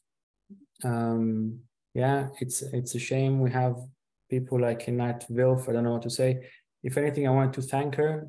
It was her performance a few years back during a debate on Intelligence Squared, claiming that anti-Zionism is anti-Semitism, that brought me into the world of activism towards Palestine. And I started seeing that Israeli officials are going after Jewish professors like Ilan Pappé or Noam Chomsky or everyone just about that opposes the idea of a Jewish ethno-state on the land of Palestine is considered to be anti-Semite. I was wondering about her dispute of the idea that the Fourth Geneva Convention, black and white, states that there is a right of return for refugees in times of conflict, together with other type of international agreements. I wanted to ask her about the fact that Jewish people from Europe are getting the right of return in passports and compensation for stuff that they might, and property that they have lost in the Holocaust. I wanted to ask her about the multiple times in which Israeli officials made statements that there's never going to be a Palestinian state, whether it's Bennett or Smotrich, or even lately Benjamin Netanyahu said that the Palestinians are going to have something not as much like a state, but a territory somewhere like a reservation. Again, I'm from my record of following Dr. Einat Wilf's work. She's a Hasbara propagandist working hand in hand with the Israeli authorities and spreading the same type of bullet points, saying that there are no Palestinian people and they have no rights. Thank you all for participating, and God may bring peace on all of us. Thank you, Zohar. Let's go to Samir. You need to unmute. Samir, you need to unmute. Yeah, already. Hi, everybody. Hi. Yes, after listening to Einat and talking about the history of Zionism and Herzl and whatever. Well, in my opinion, those early Zionists were very stupid when they thought that Palestine in the early 1900s, it is like America in 1492. I mean, all of their thinking was totally wrong, that they thought they can do how America started, they can do it the same thing in Palestine. And that's totally wrong, proved to be wrong later on. And also, no, they did. That's not true. They didn't want to do what America wanted. They wanted to create a secular country. The Zionists wanted to create a Jewish state. Well, regardless, I mean, but the idea of thinking about wiping out the whole population, Palestinian population, and started a Jewish state, that's the wrong concept. That's what it is. I mean, thinking about Palestine had more than 1 million population in 1948. And here, I mean, they come and they wanted to start a state, and they go and kill and massacre Palestinians, and then and displace more than 750 Palestinians. They can expel them out of their land to establish their state. So that's the wrong concept. I mean, but regardless, they did what they did.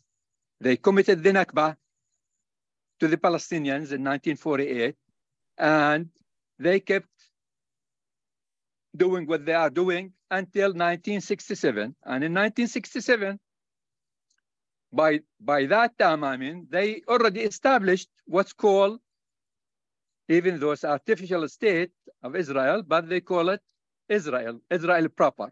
Okay. In 1967, they started the war, the aggression against the 3 Arab countries, Egypt and Syria and Jordan. And they ended up with taking Sinai and the Golan Heights from Syria, and then taking the East Jerusalem and the West Bank and Gaza. Okay, you get that.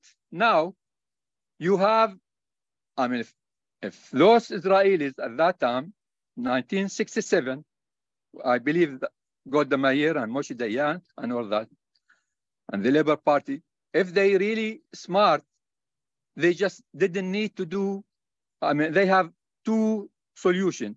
Either to copy what they did already since 1948, to include all Palestinian, annex the West Bank and Gaza and East Jerusalem, and make all Palestinians citizens of the new state and equal, and give them equal rights.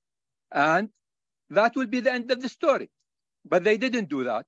The other solution is there were 2 United Nations resolutions, 242 and 338. If they applied that at that time, if they adhere to that, that will be the end of the story. So, I mean, 2 solutions they missed. They did not incorporate what they occupied to make it one democratic state, one secular democratic state. They missed that. And they did not adhere to the UN resolution to solve the conflict. Instead, I mean, they continue the conflict, continue the war, and then in 1973, there was a war. And then after that, they didn't learn from that until President Sadat of Egypt, initiated his visit to Jerusalem in 1978. And then after that, they had the Camp David Accord, and they, with the help of Jimmy Carter administration, and they achieved peace with Egypt. Okay. After that, I mean, if also those Israelis were smart enough, build up on that, I mean, continue what already done in Camp David and do it with the Palestinians. No, they did not do that. Instead, in 1982, they invaded Lebanon, and they killed more than 100,000 Lebanese and Palestinians. It just devastated the whole area. And then we go all the way until 1987, when the first Intifada started. And it lasted many years. And then the Gulf War in 1991. And then after the Gulf War, there was the Madrid UN, under the UN umbrella. They wanted to bring all parties. That means Arabs, the Israelis, Palestinians, and the Arab countries, plus, at that time, Soviet Union, Russia, and New Russia. And then that was in 1992. And they had been going very well at that time. And who comes on the side? The Labour Party. The Labour Party, what they did, they went behind the Madrid. Samir, you need to keep it short because we are. All right. Okay, I'm coming. Yeah. And after that, just to show, because just come to your conclusion, and then all right. The conclusion that all of these missed opportunities. That what you blame it on Israel. Well, the bottom line is they don't want peace. That's what you want to say, and I agree with you. Well, it's not they don't want peace. They did not do it correctly. They did it. They don't want peace. All right. No. It's not they don't want peace. No, I just want to clarify that. Instead of continuing the path toward peace, what happened in the Madrid conference, they went behind and cooked with Yasser Arafat the Oslo agreement, and later it came about. And the reason that why the Oslo agreement failed later on, because it did not have the UN. The UN to guarantee that. They did that thinking that, okay, we'll do this deal with Arafat and we'll end up the story. And it didn't, because it was so weak, so it failed, and by the first assassination of Rabin, and that was the end of it.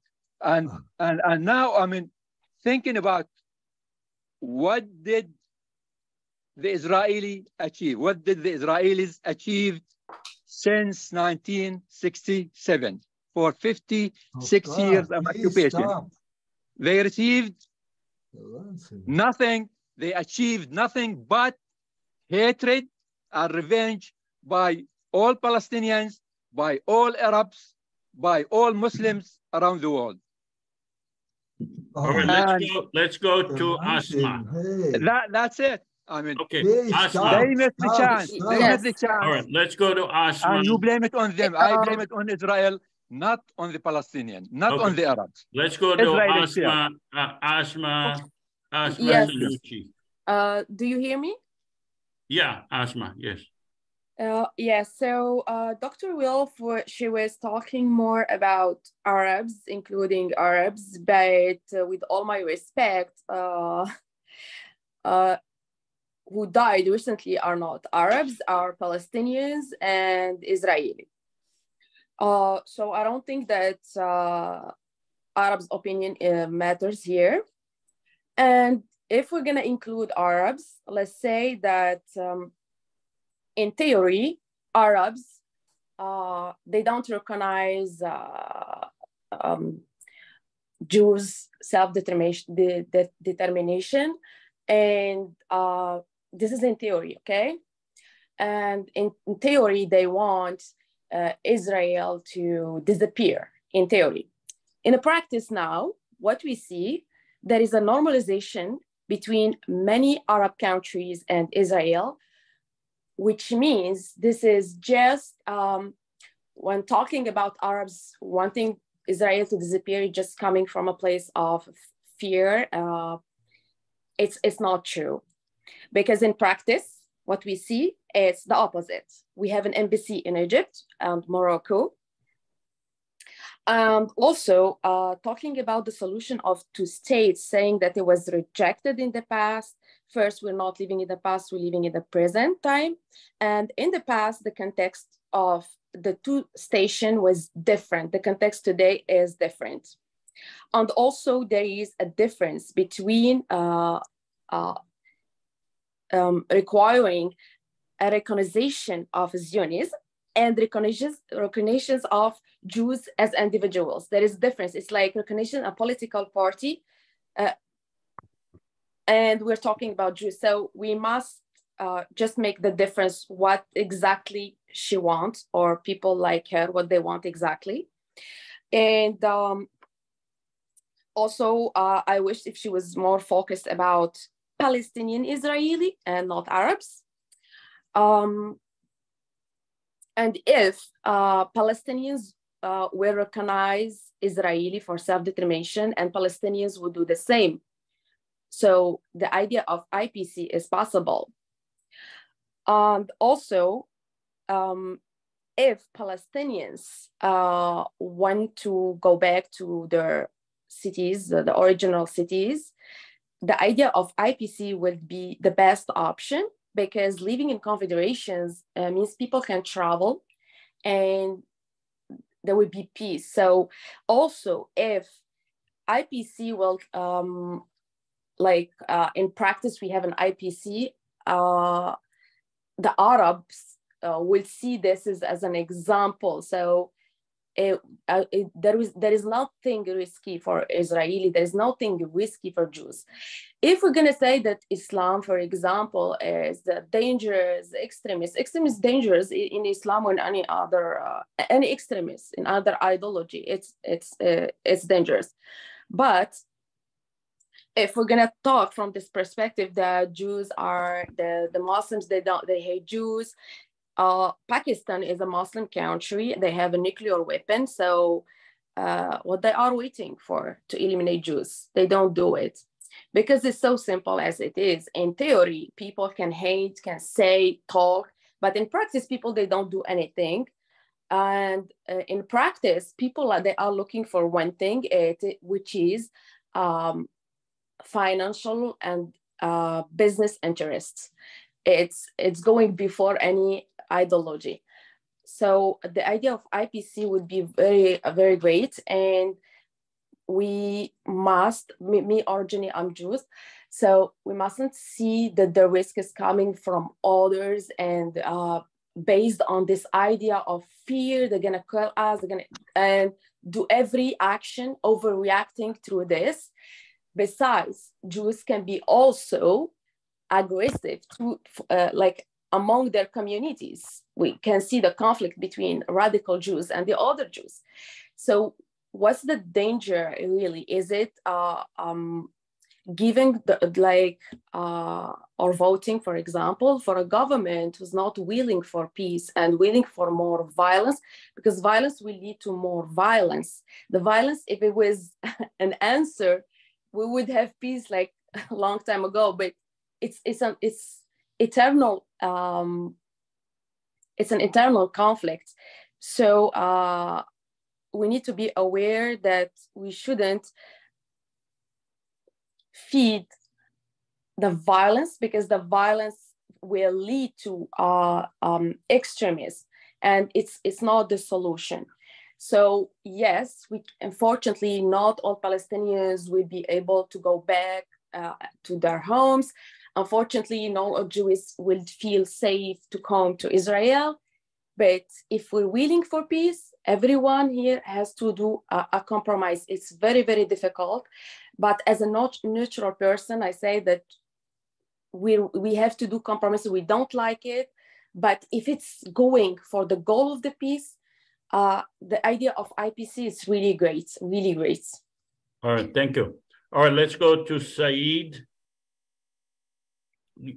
Compromise, my friend Asma, does not come when you have so much blood in the street. I want to make 2 points, gentlemen, ladies and gentlemen. One, Abbas been opening his hand for the past, say, from Oslo agreement. We have 2. We have two Palestinian governments. One wants peace in Ramallah, one wants war in Gaza. And you see today, for the past 30 years, no Palestinian, I guarantee you guys, put this on me. No Palestinian will ever believe in peace because nobody ever see the Abbas government ever get anything. Number two, and instead of destroying— Could you explain that? I didn't understand your point number one. Point number one, you have two governments. One government recognized Israel, what we call the Sulta and PLO from Oslo Agreement, and they've been negotiating peace, and they got zero until now. For the past 30 years, they have zero. On the other hand, you have Hamas, where 2 months ago, $50 million a month was allowed from Qatar to come to support Hamas via Ben Gurion Airport. And all of a sudden, Hamas invade, or whatever they did last Saturday. Now, we are in chaos. What I'm saying is, you will never find Palestinians believe in peace, including me today. I'm totally against everything called peace. Because for the past 30 years, we've been trying to make peace with the Israeli government. And every time the Israeli government goes to right wing, they go more right and more right. So my point is, for the past 75 years, you will never see somebody like Abbas and the PLO governments today in Ramallah, but they got zero. But in the same way, Hamas is funded for the past 2 years from Qatar via Ben Gurion Airport. So the person who should be responsible for what happened today in Gaza for last week is Benjamin Netanyahu and Ben Gvir and Smotrich.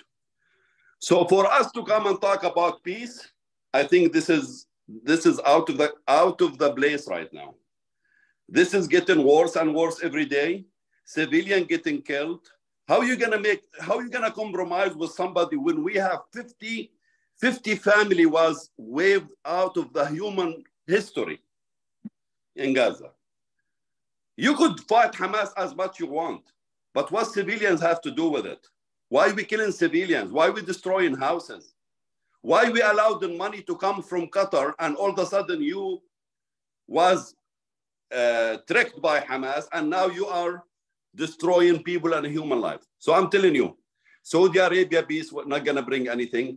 Qatar peace not gonna bring anything. United Arab peace not gonna bring anything. Egypt peace not gonna bring anything until the Jewish people recognize the peace has to be done with the Palestinians, with your neighbors in the West Bank and in Haifa and Jaffa and Jerusalem.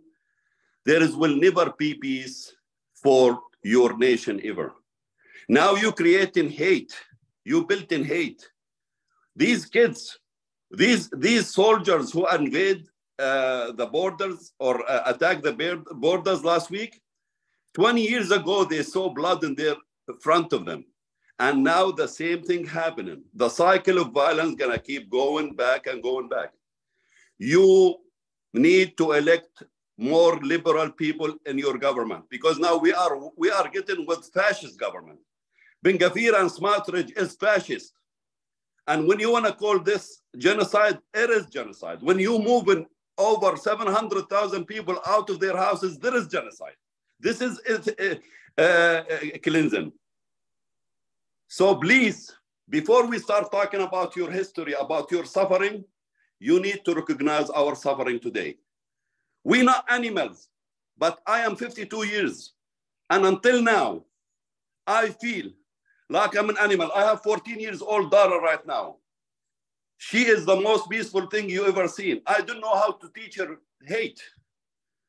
I don't know how. We blame it in right-wing criminals like Ben Gvir and like all these people. I am against killing, against anybody, against civilian killing. But when you come and tell the world there is 40 people been butchered, and it turns to be a lie. And now you come going back to Gaza and butchering people left or right. How are you gonna expect my kids to make peace with your kids? All right, Said, let's go to Godfrey. And I'm sorry Guys, about being emotional, but you know what? We are the past week, 2.5 hours. Joseph, for the past week, we've been not sleeping. We are suffering emotionally. Okay. All right, let's go to Gottfried. If guys, can you keep your comments a little shorter because we're 2.5 hours into this.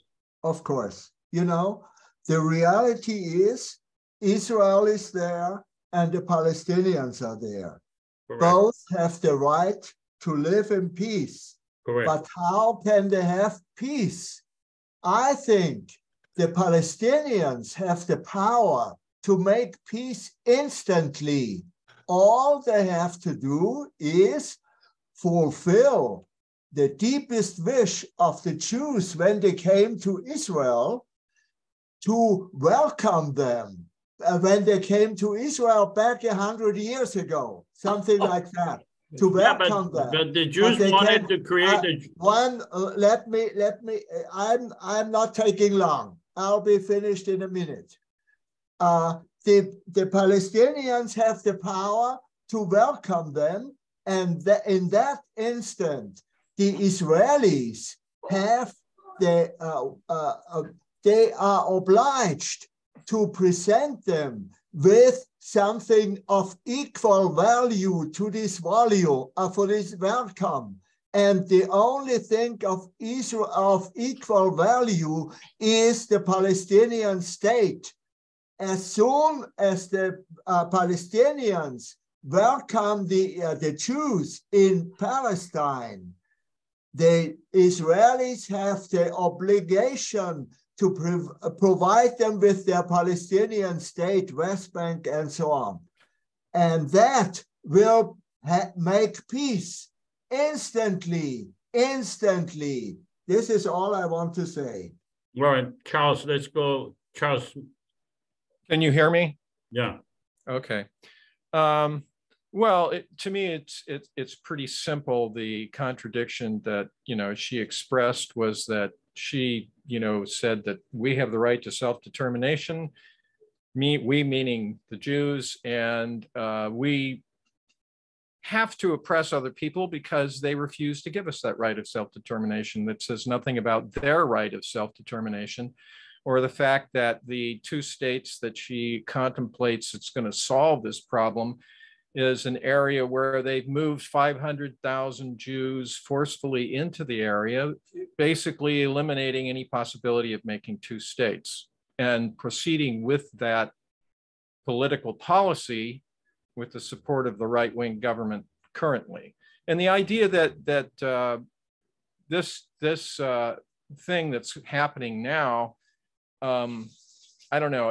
I kind of view it as 9/11. Like, in my opinion, Bush knew it was going to happen. He didn't know how bad it was going to be or anything like that, but he knew there might be an attack and that would allow him to do all kinds of stuff. I mean, that's my own little conspiracy, but there's a lot of scuttlebutt out there that, they were told by Egypt, they were told by the CIA that something was being planned and they chose not to react. And this is their reaction now.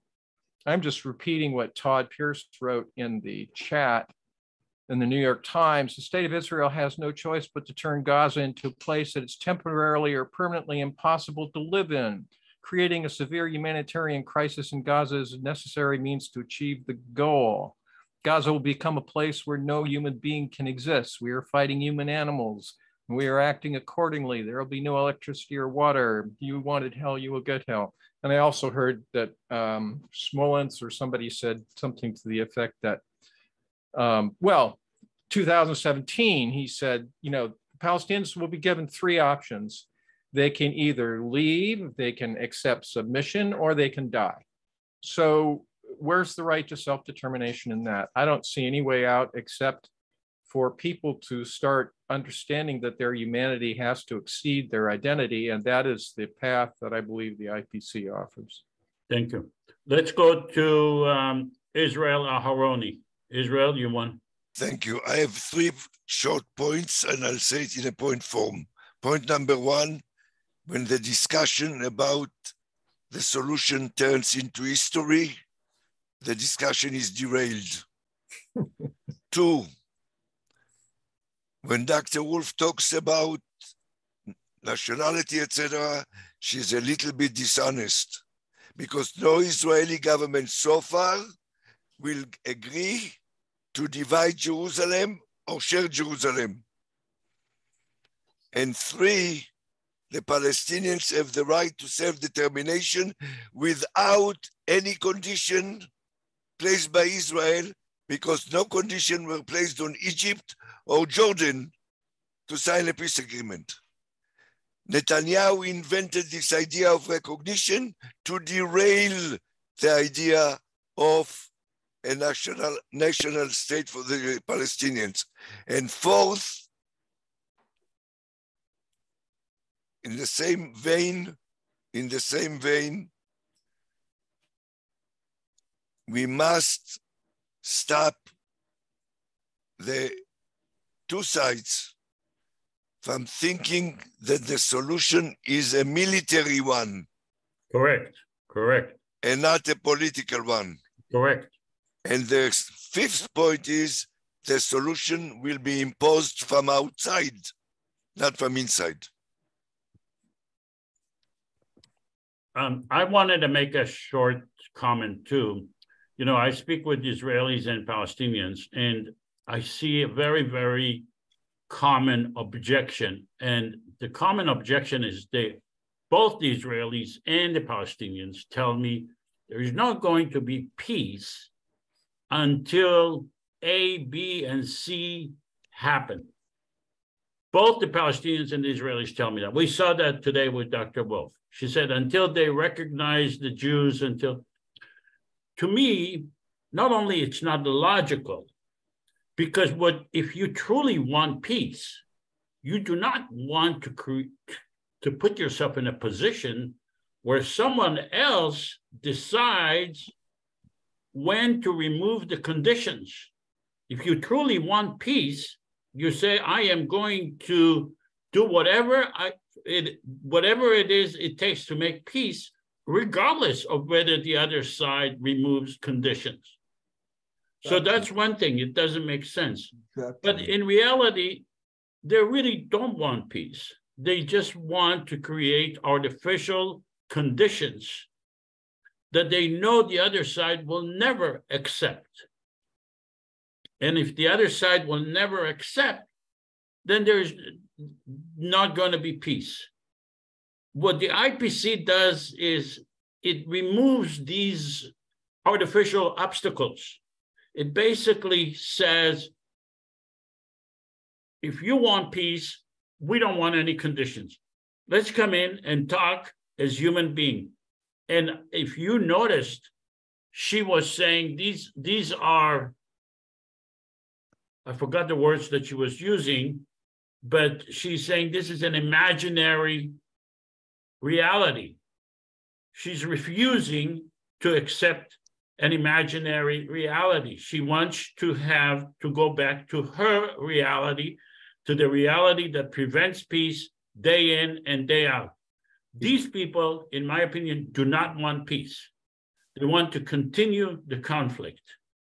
So that brings me to the. Just a second, I agree with you 100%, by the way.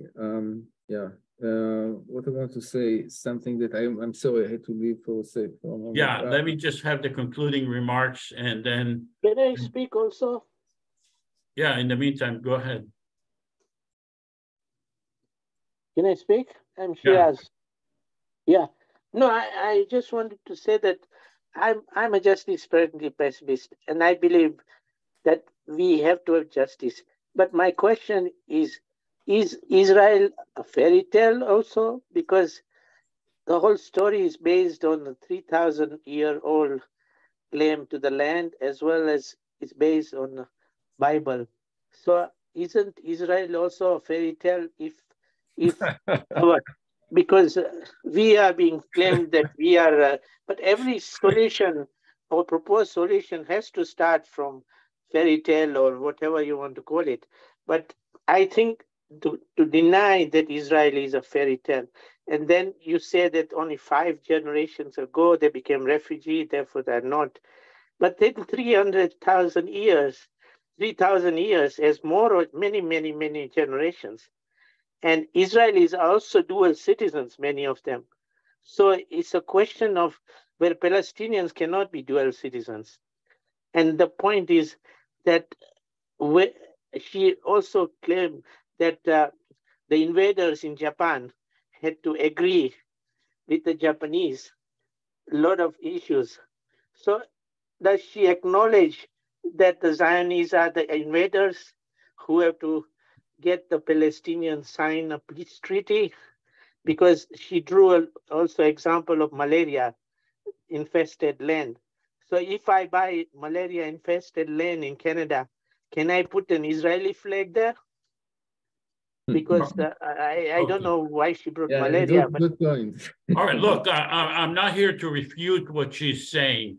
The question we can argue this forever. If you brought her, she will talk for forever about whatever your question is. But let's go to the closing remark. A common democratic federal government can bring peace. It's the only way to bring peace. Online election is feasible and can be held securely. 1 day of war. We just saw 1 day of war, like the first day of war, probably over $200-300 million in 1 day.